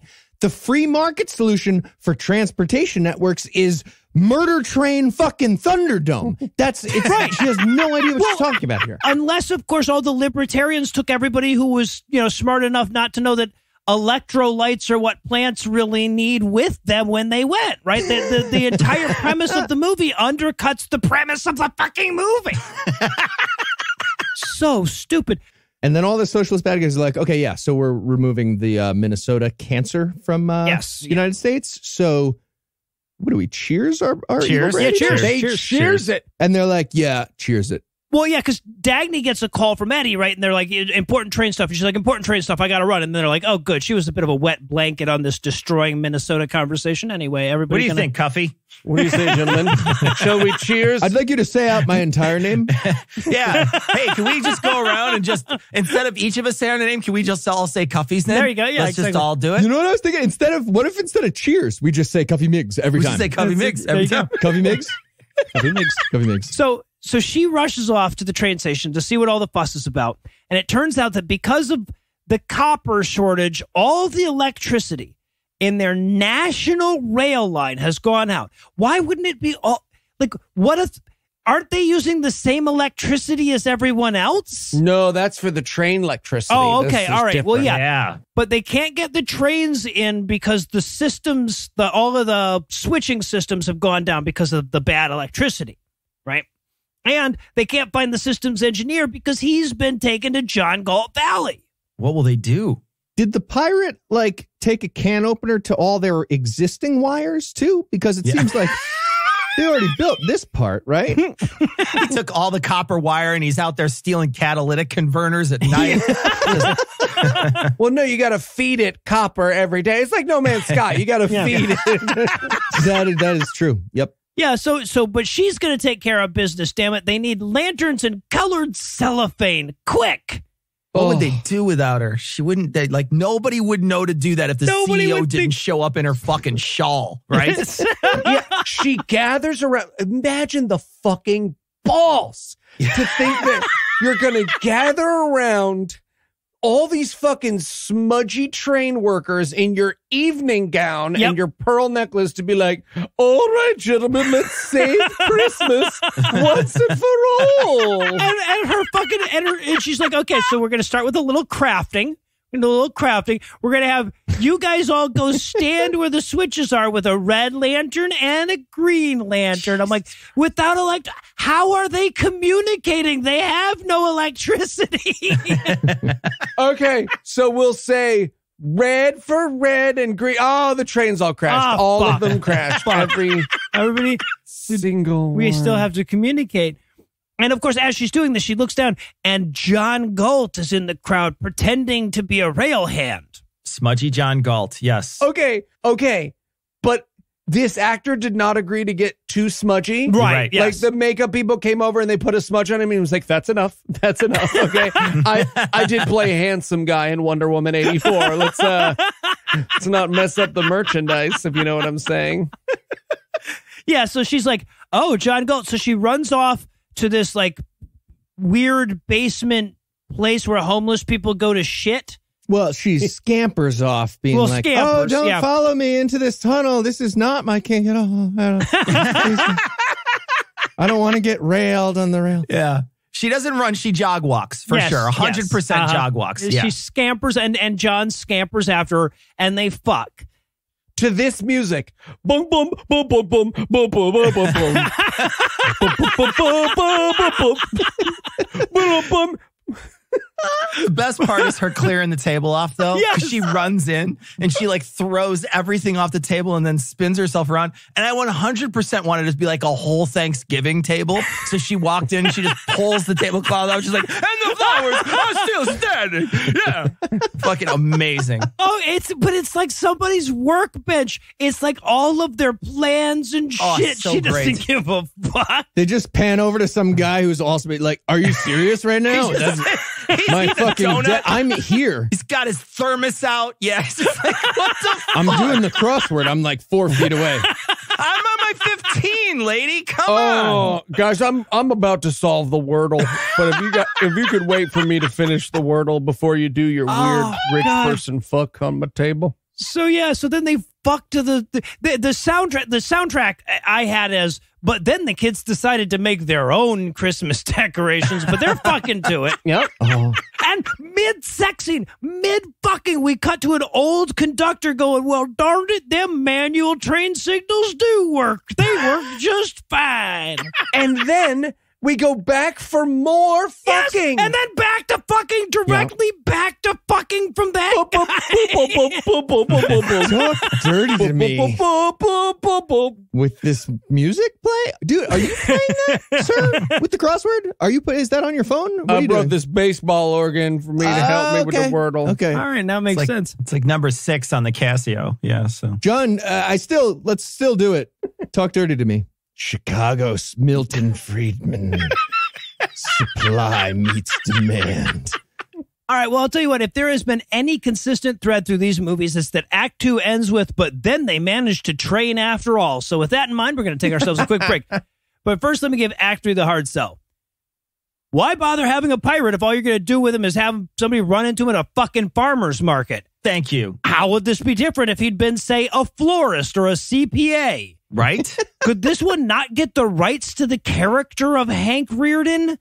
Find out the answers to nothing a sane person would have bothered to ask in the first place when we return for the mawkish conclusion of Atlas Shrugged. Who is John Galt? And then you could just spread the marrow on the cheese toast. We have to go. Right? Yeah, that actually sounds really good. Hey, guys. Hey, Eli. Is everything okay? I mean, for me, yes. But, guys, I got some bad news for you. I quit the podcast. You what? I know. But as much fun as we've had making fun of these movies, I've realized that I, too, am John Galt. And I can no longer allow society, and by society I mean you, mooch off my most valuable asset, my mind. A mind which built the very company on which you all stand. Okay, well, first of all, Heath and I started the company and invited you to join. Yeah, and I have a grown-up job that I work at. Oh, I knew you guys would grasp at straws. I don't blame you. But I must now earn only by my own hand and ask no man to live but for me. No, I mean, we I guess we understand where you're going to go, where you're headed. I don't know, somewhere to make my fate with my mind. Sure, yeah, make your fate. You're not going to use roads, though, right? At all? Roads. The government made the roads, so Other people. Oh, right. Yeah, no, I will not be using the roads. I shall take to the woods at first. Well, so actually, most of the woods in the continental United States, anyway, are maintained by the government. What? Yeah. Huh. Okay, well, I'll take to woods that aren't overseen by any government. Sure. But just quick thing. Also, your clothes were made using like trade deals, and they were delivered by the postal service. So you really, you know what? This is ridiculous. I don't want to give up all the stuff I have. I just want to stop giving back. What is that? Is there a word for someone who wants to use like society and the social safety net until they feel like it would be better for them to personally not give back? What's that thing called? Yeah, man, that's called an asshole. Asshole. Yep. Oh. Am I an asshole? It seems like it, man. Yeah. Yeah. Look like it. Did you just say your greatest gift is your mind like moments ago? Mm-hmm. Yeah. I saw you lick a magazine the other day. It smelled good. How did it taste? Bad. Yeah. Magazine. Cologne sample. Okay, well, I can send it back as undeliverable because I don't need that many friendship bracelets. No, I didn't order any of these. Hey, Cecil. Hey, Eli. Where's Eli? It's me, Tom, your best friend. Bulgaria is the third woo. Okay, first of all, Tom knows who you are, so he wouldn't say, who's Eli? Also, you're very clearly not Tom. You just filled your shirt with balloons and dyed your hair. Is that pink? Did you dye your hair pink? Ricky's was out of red, but I don't know what you're talking about. I'm Tom, and these are my muscles. I mean, look, I'm not trying to indulge this, but if you want to get in shape, why don't you try Fitbod? What's Fitbod? Fitbod's innovative algorithm learns your goals and your training abilities and crafts a personalized training regimen that's unique to you. Or hypothetically to a person whose identity you wanted to assume. I mean, I guess so. You also have access to your personalized routine on their easy-to-use mobile app, so you can start making progress on your goals anytime, anywhere. It's true. I've been using Fitbod to do some workouts at home, and it changes your workouts as you go, so you never get bored. No, what are you doing here? Oh, Eli had me dress up as Tom's wife in case he wasn't selling it hard enough. Well, admittedly, you look great. Right? I think I might keep these shorts. So kick the new year off right and get started on your customized fitness plan from Fitbod. Get 25% off your membership when you sign up now at fitbod.me/gam. That's 25% off your membership at fitbod.me/gam. Sounds good. You ready to drop the act now, Eli? I'm not Eli. I'm Tom. I'm scared of computers. Okay. Maybe you're Tom. And maybe I'm Tom's wife? Definitely not. Definitely not. Oh, man. And we're back for the ninth of this dumbass movie, and we're going to rejoin the action with the narrator, by the way-ing his way through some major plot points, right? This is like, Hank Rudin disappeared into the valley. And also, remember Jim's wife? Guys, you remember Cheryl? No, nobody cares. Nobody cares.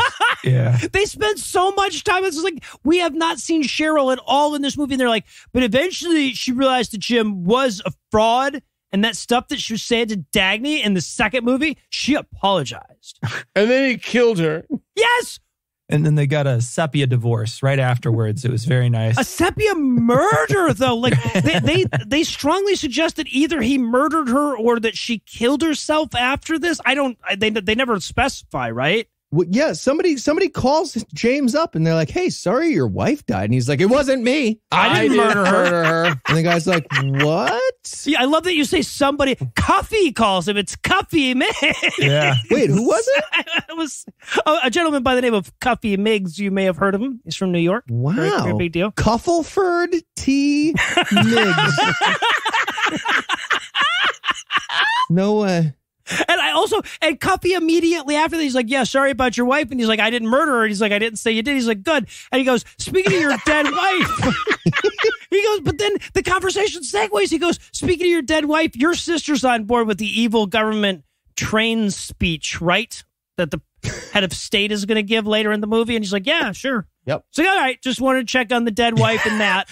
Cuffy, before I let you go, do you know how to dissolve a body in acid? Because I feel like I saw it on TV, but where? Turns out the skull is just, man, woo. Look, I got to let you go. My poached egg is coming. I'm sorry. I gotta let you go. I called you at the breakfast table.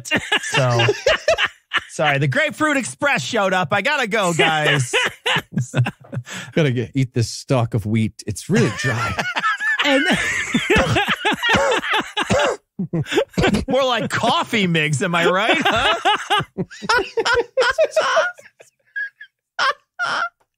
And then, by the way, we flashback. We spend like 7 minutes flashing back to Cheryl finding out that Jim's a fraud and arguing with him about who did start the John Galt line and who didn't, apologizing to Dagny. Dagny forgetting, we're like, we don't care. Literally doesn't matter. It would be physically impossible for us to care. Show us a goddamn pirate, I will murder you.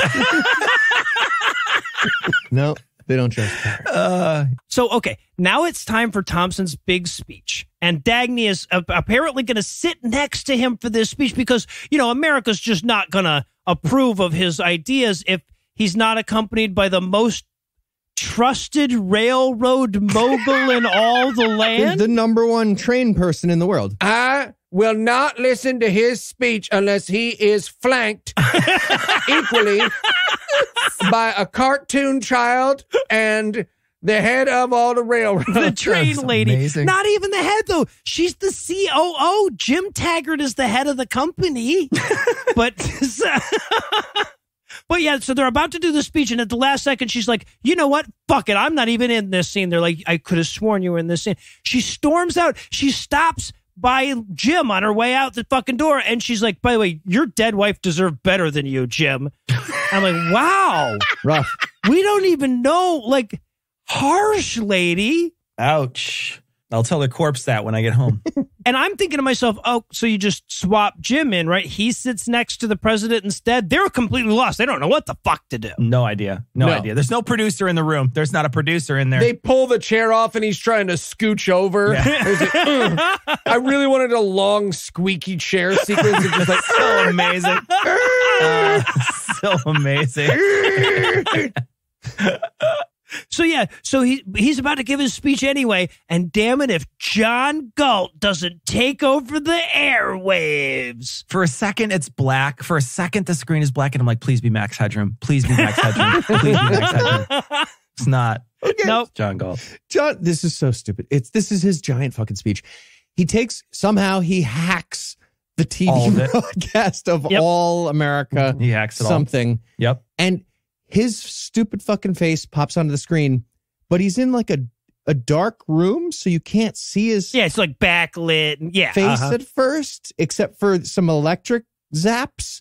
I was genuinely expecting him to be like, oh, sorry, they're telling me I'm not in my light. Is this better? Is this better? Yeah. Right. What? So he set up his room to have that happen, so that he would have like be mysterious. He set up electric zaps in his own room with like for stuff to short out, so it'd be like zzz, John Galt. Zzz, zzz. And of course, this is the infamous 60-page speech that anchors this whole stupid fucking book. Yeah, in the book, he goes on for 60 goddamn pages. No. I literally walked away from my screen at this point. I was like, this is a 19-hour speech. I've read this book. I'm literally walking away. Yep. I walked away. Yep. Thank goodness they did the condensed version. Well, that's the best thing. They did by a lot. Is that they condensed this speech, but when you condense this speech down, it's like, hi, my name is John Galt, and I ran away with all my cool rich friends. And if you, I'll fucking punch you. I'll punch you. And, hiya! I didn't want to have to show you my axe karate skills, but here we go. Right. I wrote a conceptual penis hoax once. It's really cool. Here's my axe kata. Talk really fast on Dr. Phil. Anyway, if you're the #1 ranked person at a thing in the world, we have room for like 10 more people. We have a small valley. We need a fleshlight guy. Seriously, is there a fleshlight guy? There's 2 women. Yeah. So here's the thing. I've never read the speech, and I never will. But like, it takes a lot of like, I don't know, massaging when your point is society doesn't adequately compensate the billionaires. Yep. Right. They don't have massaging here. Right. So he has to jump right into the fuck society portion of his speech. And of course, they have to make this work for the movie. So we see crowds of people, gathering around the TV shop windows in the streets, as people are wont to do in real life. Yeah. All watching the speech together going, yeah, you know what? Fuck us right in our stupid asses. Rebel, we are stupid and don't deserve to have anything. Rebel. His conclusion, too, is like, get out of our way. I'm like, bitch, you went to hide. Fuck you. How about you got out of our way? Right. Yeah, he's given the whole "Who's with me" speech from Jerry Maguire all of a sudden. Again. Yeah. And of course you're going like, hey, look, like we just saw the room where the government is controlling this broadcast. They could shut it down. Why wouldn't they just, they would just shut it down? No, they don't. But then we get the like that, you know, vertical color bars and the long beep when he stops. So he set up the vertical color bars. You're right. Because they don't have that. This is 2014. Yeah. So, and of course, immediately after the color bars go off, we cut to Sean Hannity going, fuck yes, that was 60 pages of brilliance. Oh my God, I came so hard. I'm Sean Hannity. Oh, let me tell you, that was fucking great. Oh, yeah. Yeah. I love that. My favorite part about that whole thing, though, with Sean Hannity is that he's not invited to the island.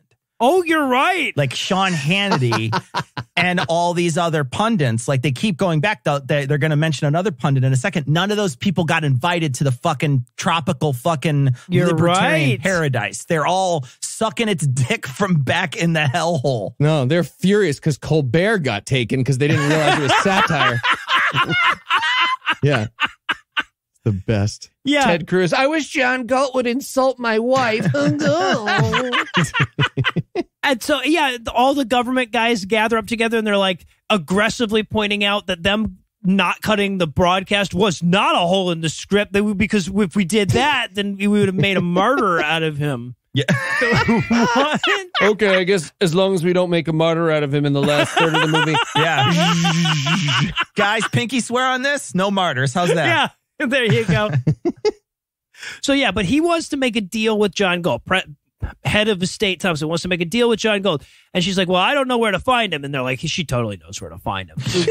Keep a spy on her. She knows. She's fucking with If anybody could follow her, maybe Cuffy Miggs isn't busy. Maybe he could just right. Somebody who isn't suspicious. Follow around with a magnifying glass. And of course, we have to cut to like all the sheeple sure being woken up by John Galt's speech, right? So like the crowds just are like standing outside of the TV store windows, start chanting, "We want Galt," to one another. Oh, to the TV. Right. To the TV. Yes, they do. But they show us the group chanting, "We want Galt," and then they show us John fucking Galt standing there in that group. So he clearly was like, "We want Galt." No, I was totally saying Just the drunken guy in a Rangers jersey trying to start a USA chant on the subway.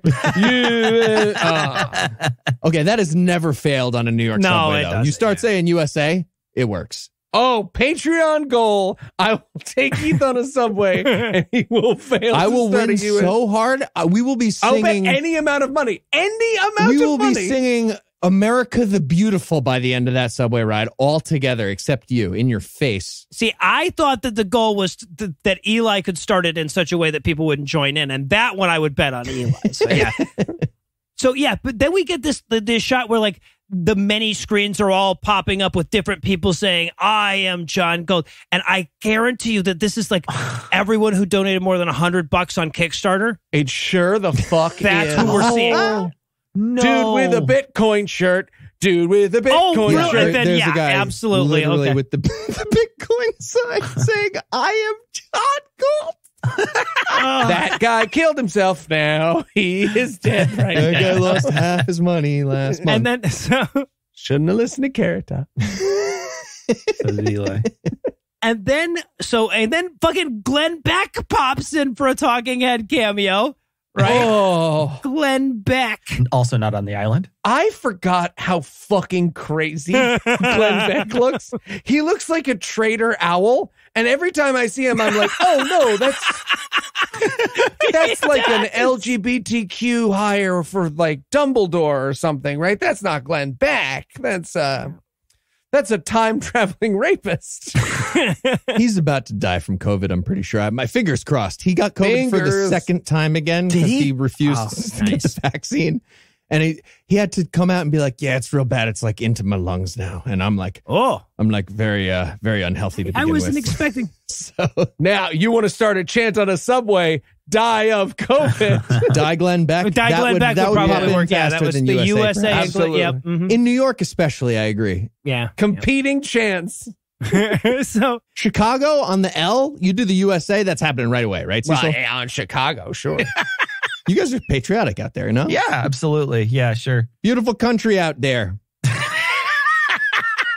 You pulled it off, man. Nicely done. Thank you. So meanwhile, at the White House, everybody says, I love this. They have like several scenes that are going to happen at the White House now, and everybody's like, there's crowds outside chanting about their love for John Galt, but they have the chanting way too loud for the dialogue. Like you could barely tell what's going on for the dialogue because there are people shouting immediately off camera. We want Galt. But the president's sick of it. He needs to meet with John Galt, damn it. So he has this like bring me Dagny Taggart moment. Oh, this is a bit because Ayn Rand in 1956, when she was writing this, was certain that Dwight Eisenhower was about to call her because she was that important. So she put this in. I love it so much. Oh, God, you're right. You're right. Well, this is her meeting with the president and going like, well, you should just do what John Galt told you and dismantle the entire government. Yep. Well, hello there, Dwight Eisenhower. Yep. I will tell you, the only thing I like about you is your very normal name. Dwight Eisenhower. So, yeah, but they offer to pay her to sell out John Galt. And that's where she storms out. She storms out of a lot of rooms in this movie, but this is the last room storming out that she's going to do. I like how they try to soft sell her on it. They're like, look, we don't want to murder him. But what if someone who did? If somebody murdered him before you found him for us, how the hell would we even know? Look, we don't want to murder him, but I can't speak for Cuffy.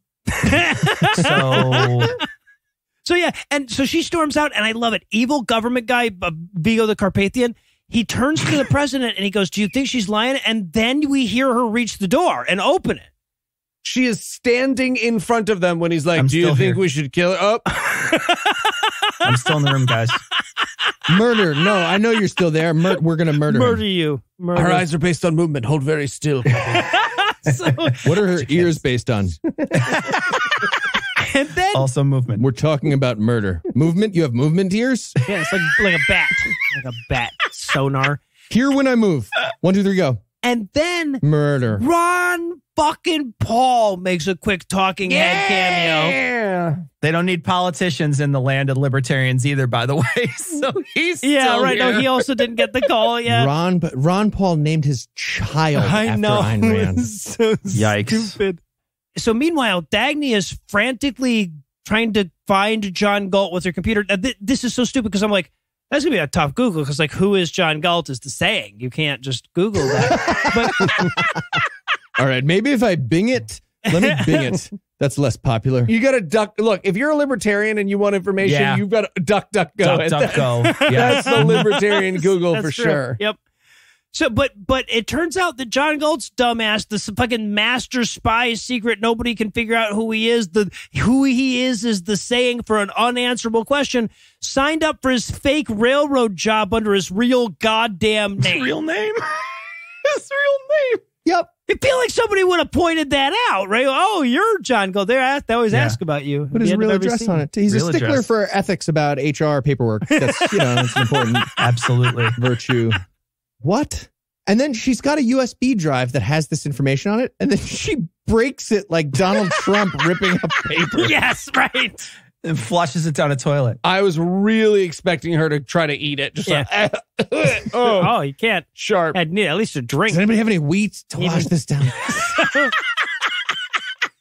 So she goes to the seedy apartment that he's staying in. They make out a little bit. He explains to her that she's been followed. She's definitely been followed. And there's very little chance that he can make it out alive.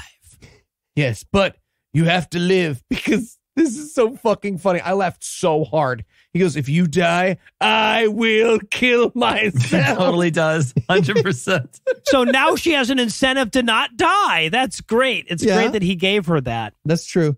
I did enjoy when he negged her here for a second, though. He's like, so they need me alive because I'm, amazing. I know everything. Motor, cold fusion. They'll happily kill you, though. Trains are, that's like a metal track, right? Everybody knows how there's no trains work. Literally a toy for children. We keep calling you the #1 ranked train. I don't even know what that means. That's so dumb. But they need me because I'm real. I really have a thing. But you need to pretend that you hate me and that you're siding with the government. Right. That's the plan here. And they execute it so badly. And she's like, oh, I'm sure that there'll be some reason for that's revealed at some point later in the script. He's like, oh, no, absolutely not. No. I'm just saying those words because they're on a piece of paper that I have to read from. And then he's like, but maybe there's something that you should see before they get here. And she's like, is it the motor? And he's like, yes. And she's like, why the fuck would you have? That makes no sense at all. What would it be even doing? He's paying New York City rent. He's saving on the utility bill. So he brought a little electrostatic dynamo savings to power his laptop in his shitty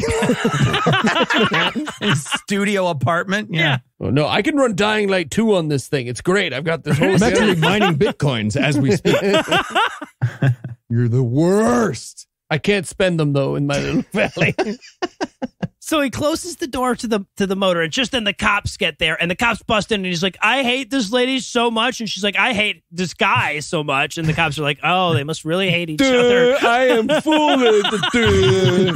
So bad. Hold on, do you like her? Blech. No. Oh, okay, they must not. I don't like him. Blech. Also. Well, they both said yuck, so that's what it is. You're free to go, man.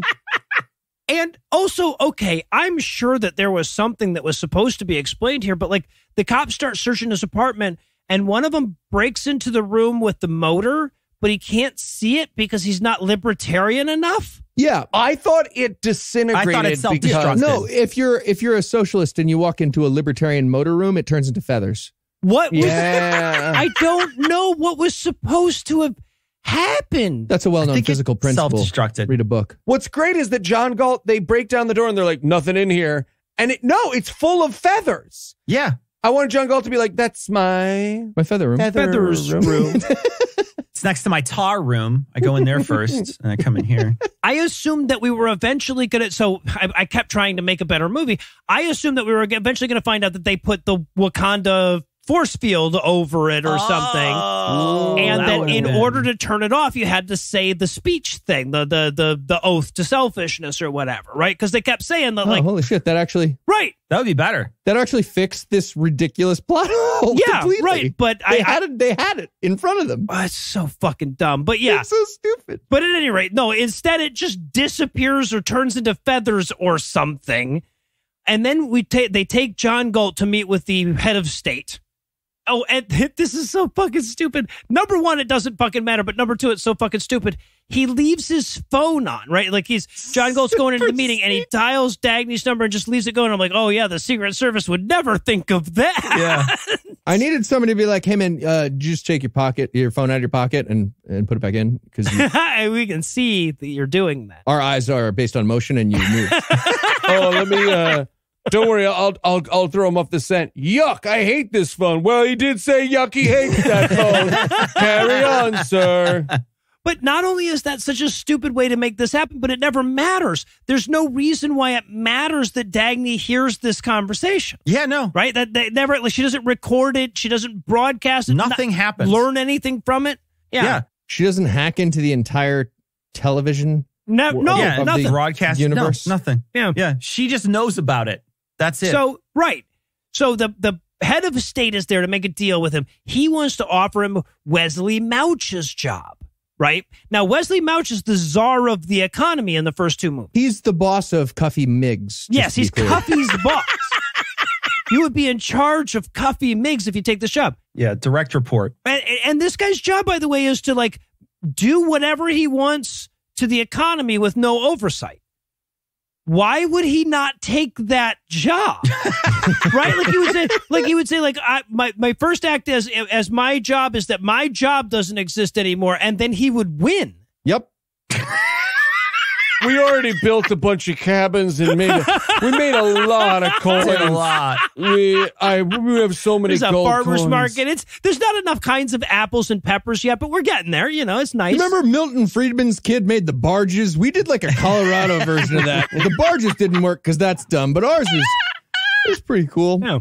I have an 85 Wagoneer. So Our pirate's going through some pre-diabetic screening right now, and it's just not a good time for us to move out of the valley. Yeah, but he won't take it. You can't buy off John Galt, damn it. But they have a laugh off at a certain point. Oh, yeah, they do. There's a certain point in this where they're negotiating. it's so long. And then they have a really weird long laugh off, and you can tell the guy's evil because he's laughing through his teeth the whole time. So they're like, no, man, you got to evil up your laugh. The director keeps coming in like, no, man, you got to evil up. He's like, I'm like, Oh, is it Nate? Are we still rolling? Well, and then apparently the contest that's going on is like whoever laughs the longest wins, and John Galt outlaughs all of them. Wait, nailed it. Yeah. And so they take him to the State Science Institute for some torture. Oof. So fucking stupid. Some Project F, if you This is will. my favorite part of the movie. Okay, just to be clear, they're going to torture him for the answer to economics? Right. They never ask him any questions. There's no position they seem to be trying to change or anything like that. You're right. They're torturing him so that they'll have a chance to tell us what Project F is. They won't, by the way, tell us what Project F is. What would he be able to tell them to stop getting tortured? Right. What was the answer they thought they I don't know. They He never. was going to just dictate the schematics to his energy device while he was being tortured, I think. But they didn't ever ask about the energy device. No. They don't even know about the only Dagny knows that he had that. Dagny and Hank Reardon. That's true. It's so. But that one guy watched the first two movies, so he might know. Well, that's true. Yeah, right. Cuffy probably knows. Cuffy knows. Also, the fucking narrator cuts in at this point and says, "Oh, also, on page 721, the Taggart Bridge collapsed." Oh, fuck, that doesn't matter at all, does it? Why am I even telling you this? A bridge collapsed because of too many government safety rules. Regulations. Just to be clear. Weighed down. That old story. They regulated it into destruction, a bridge. The literal phrasing the narrator uses that the bridge finally, quote, surrendered to regulation. Wait, did they actually say that? Yes. Yes. That was the term. Fucking yikes. He's less of a narrator now as he is like a hardcore Star Trek fan who won't stop whispering in your ear about, like, that costume was actually designed by... Hey, stop it. You guys don't know this, but he's actually the #1 pianist in the whole world. It doesn't... This show is bad and I'm watching it for you. Stop whispering in my ear. So we cut back to Dagny. Francisco is rushed to her side to be with her in her moment of need or whatever. He paid the $40 a gallon gas prices for the taxi. How the hell do these guys stay in business? I have no... Anyway. But she's ready to take the pledge to selfishness, right? The Pledge of Allegiance to the Valley of No Rules. I just want to be clear about like, what they're describing. That's what they're saying is happening. Well, and what's so fucking funny is she's like, I'm ready to live only for myself and never give a shit about anyone else. And he's like, great. And she's like, now let's go rescue John Galt. Fuck, this makes no sense. We'll negotiate how much he's paying us later. So, yeah, they tell him that Ragnar's helicopter's standing by, so they have to go. Ragnar's helicopter, you motherfucker. So stupid. Ragnar had a helicopter this whole movie and he doesn't even use it till now? Why isn't his boat? What the fuck, man? Why don't they have him near water and Ragnar's ship could be nearby? But no. If we had just watched Ragnar struggling up into a helicopter for 5 seconds. Okay. Do we have one of those little step stool things? A boost? Why don't we just have a little set of steps? You could just hand them down. I'm a little to winded. Me. Like I'm a little winded. Noah's cat. My blood sugar's low. I need an apple. Winch. I need a Subway sandwich. So then they take John Galt to the Project F torture device. This is the silliest looking thing. Who put this? Somebody just pasted a picture of this thing? I did, and I just did it because I wanted you guys to look at it and be like, that looks like the original Doctor Who set. Yeah. Yep. You know what I mean? Like that, if that had wheels, it'd be a Dalek. Mm-hmm. You know what I mean? Like, that's fucking what it looks like. Yeah, it's a steampunk torture device somehow. Yeah. It has It's bad cosplay torture device. It has That's a what it is. 3-digit scoreboard for torture units. That's on how it. you know how many years you took off their life, Heath. That's what that's for. Oh, I see. Yes. There's a red light and a green light and a red, yellow, blue light. There's a red, yellow, and blue. these buttons. That's their number. These are video game buttons. These are standard video game buttons that you buy. Oh, yeah. Yep. These are low kick, high kick buttons, my friend. Exactly. But they're going to torture him with it. Now, here's the thing. It has a throttle. Sorry. It has does. a throttle. It does. 100%. Yeah. Why got is a that throttle. so big? Yeah. It's Why couldn't that just be a switch? I have another question for you. Okay, I get the throttle. What are all the other buttons? Because it's just on and off, right? They just turn it on and then they turn it off and they turn it on. Because it's like, as far as we can tell, it's just electrocuting him. Yep. Right? We are never told what Project F is. Yeah, they put the silliest possible cat collar around his neck. Mm-hmm. This actor, by the way, did not get into the shape he wanted to for this scene. No. Like, you can just tell he was like, oh, I thought we were doing this scene in like 2 weeks. I was I'm on a bolt. I love lasagna. And they were like, no, cat collar. Yeah, no, totally. You're 2 weeks away from being ripped. Sorry about that. Suck it in. Just suck it in the whole time. Yep. Suck it in. Yep. 3, 2, 1, suck in. Okay. There's also this weird moment where they're like, James Taggart, you have to leave the Project F torture area. And he's like, no, I totally want to watch John Galt get tortured. And they're like, oh, okay. He says it really weirdly too. But he's like, no, I really want to. I want to be here. And he starts panting, and you're like, what is wrong with you, dude? I mean, in fairness, same, right? Like, Yeah, you didn't right. wanna You see know, John I'm with Galt him. get I tortured? get it. I fair. get it. It's just a Fair. weird delivery. See, for me, it was like, you ever be in a room and everyone's about to do drugs and there's a very clearly the person who's going to ruin it. So you're like, hey, do you want to fucking leave? And they're like, no, I fucking love it here. Yeah, let's light up a doobie snake. And you're like, Jim, you're kind of killing the mood of this torture. You know that's you in the drug rooms, right? Right, it is. How dare you?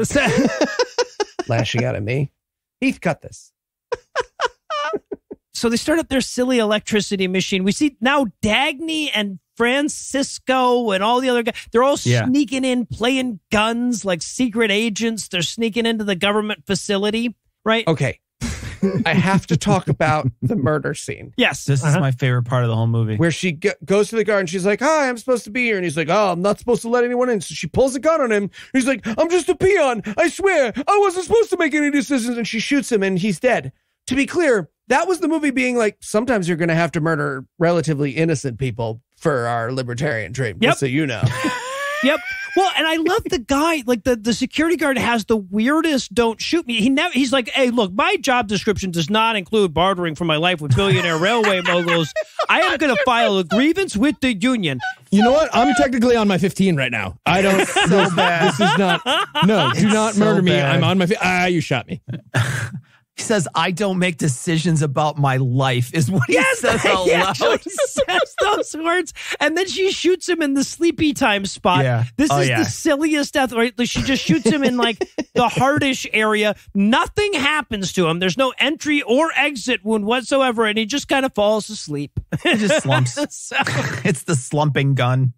So we cut back to the torture stuff. They're still electrocuting away. But now there's a problem with the machine, and John Galt has taken the number 1 through 17 top torture machine repairmen. Yes. They got nobody that can fix the machine. They're all too dumb now.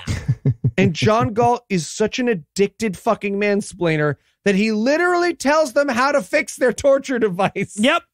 Yeah, he tells them the fuse blew out, and then they all are like, "Oh, well, we should all go change it. Why don't Let's all of us just go together go find another?" It's like a horror movie. If we split up, we're fucked. Let's just go.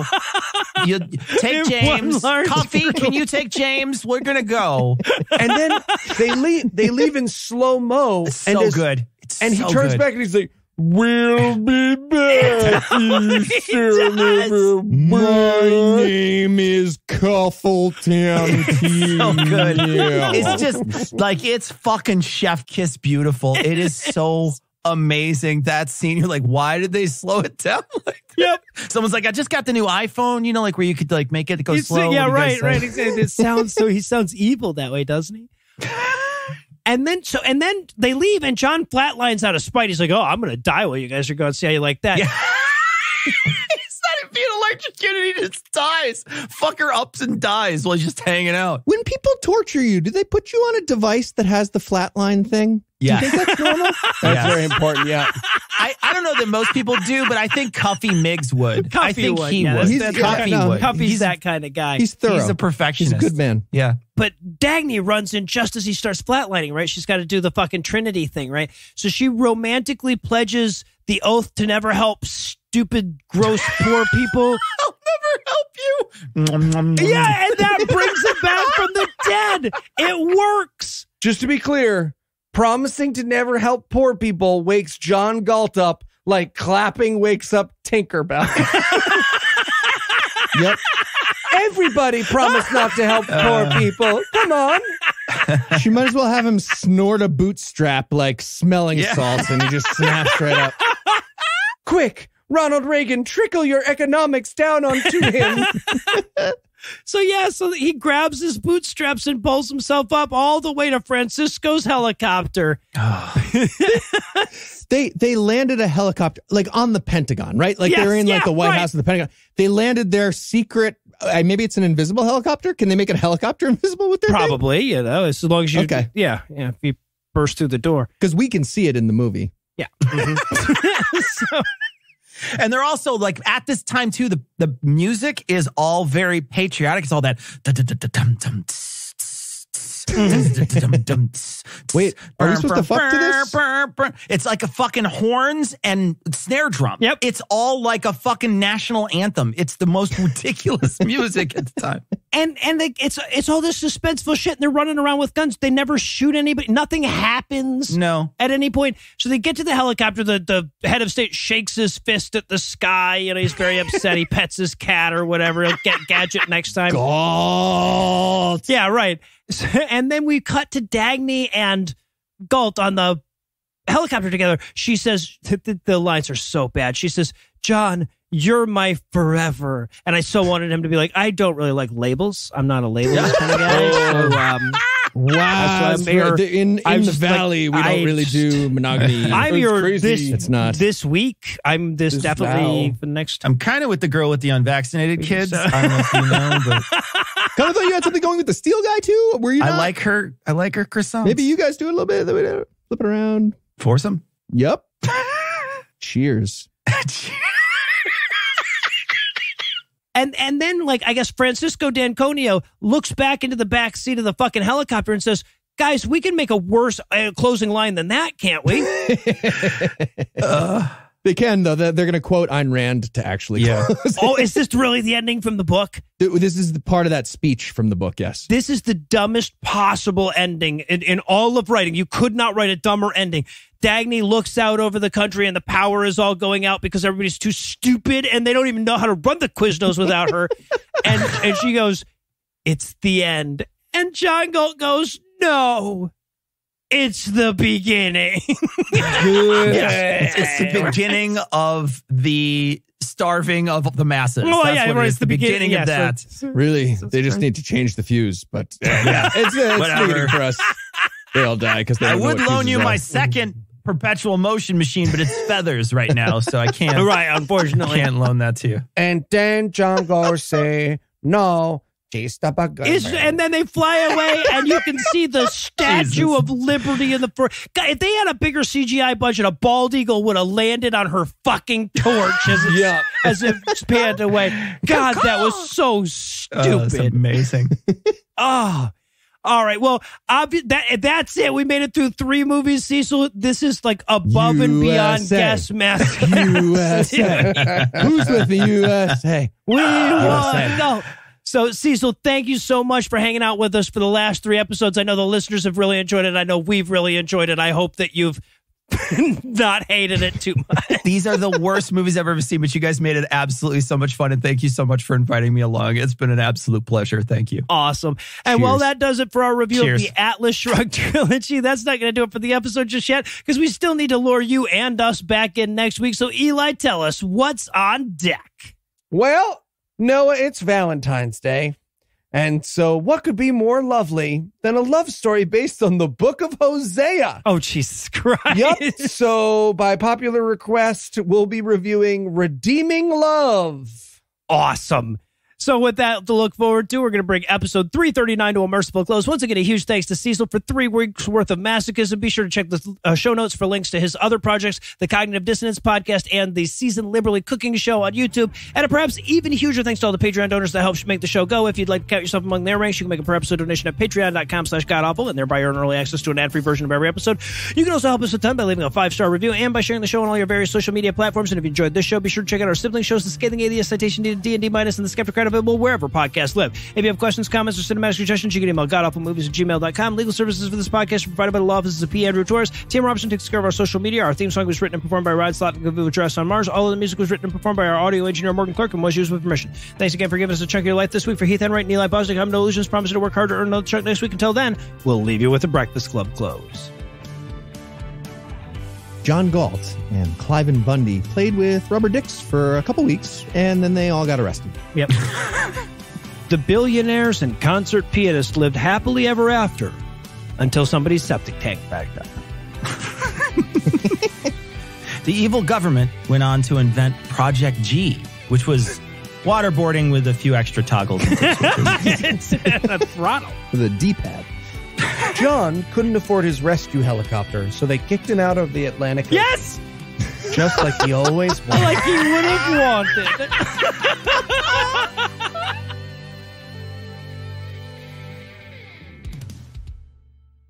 What do I hold on, is this still part of it? Oh no! This okay, is I was like, oh, okay. It's like, that seems like a weird toss to the next line. Speaking of child porn, and then you spread the marrow on the cheese toast. That's not marrow. Everybody's going to go silent when I say elbow super hot. It's super hot. Thank you, Cecil. Hot. One person. I'm with you. Whatever. Cheers. So, liars. Cheers. So cheers. Cheers. Cheers, Heath. So, love you. I forgot what I was going to say. The preceding podcast is a production of Puzzle and a Thunderstorm LLC, copyright 2022, all rights reserved. The McDonald's is food you buckle in with your seatbelt deal. And there's no reason not to take that extra precaution, because a meal from McDonald's is not just a meal. It's often your most precious cargo. Now get a free Sausage McMuffin with egg when you download the McDonald's mobile app. Ba-da-ba-ba-ba. McDonald's. I'm loving it. Free Sausage McMuffin with egg valid one time through 4/3/2022 at participating McDonald's. Download and registration required.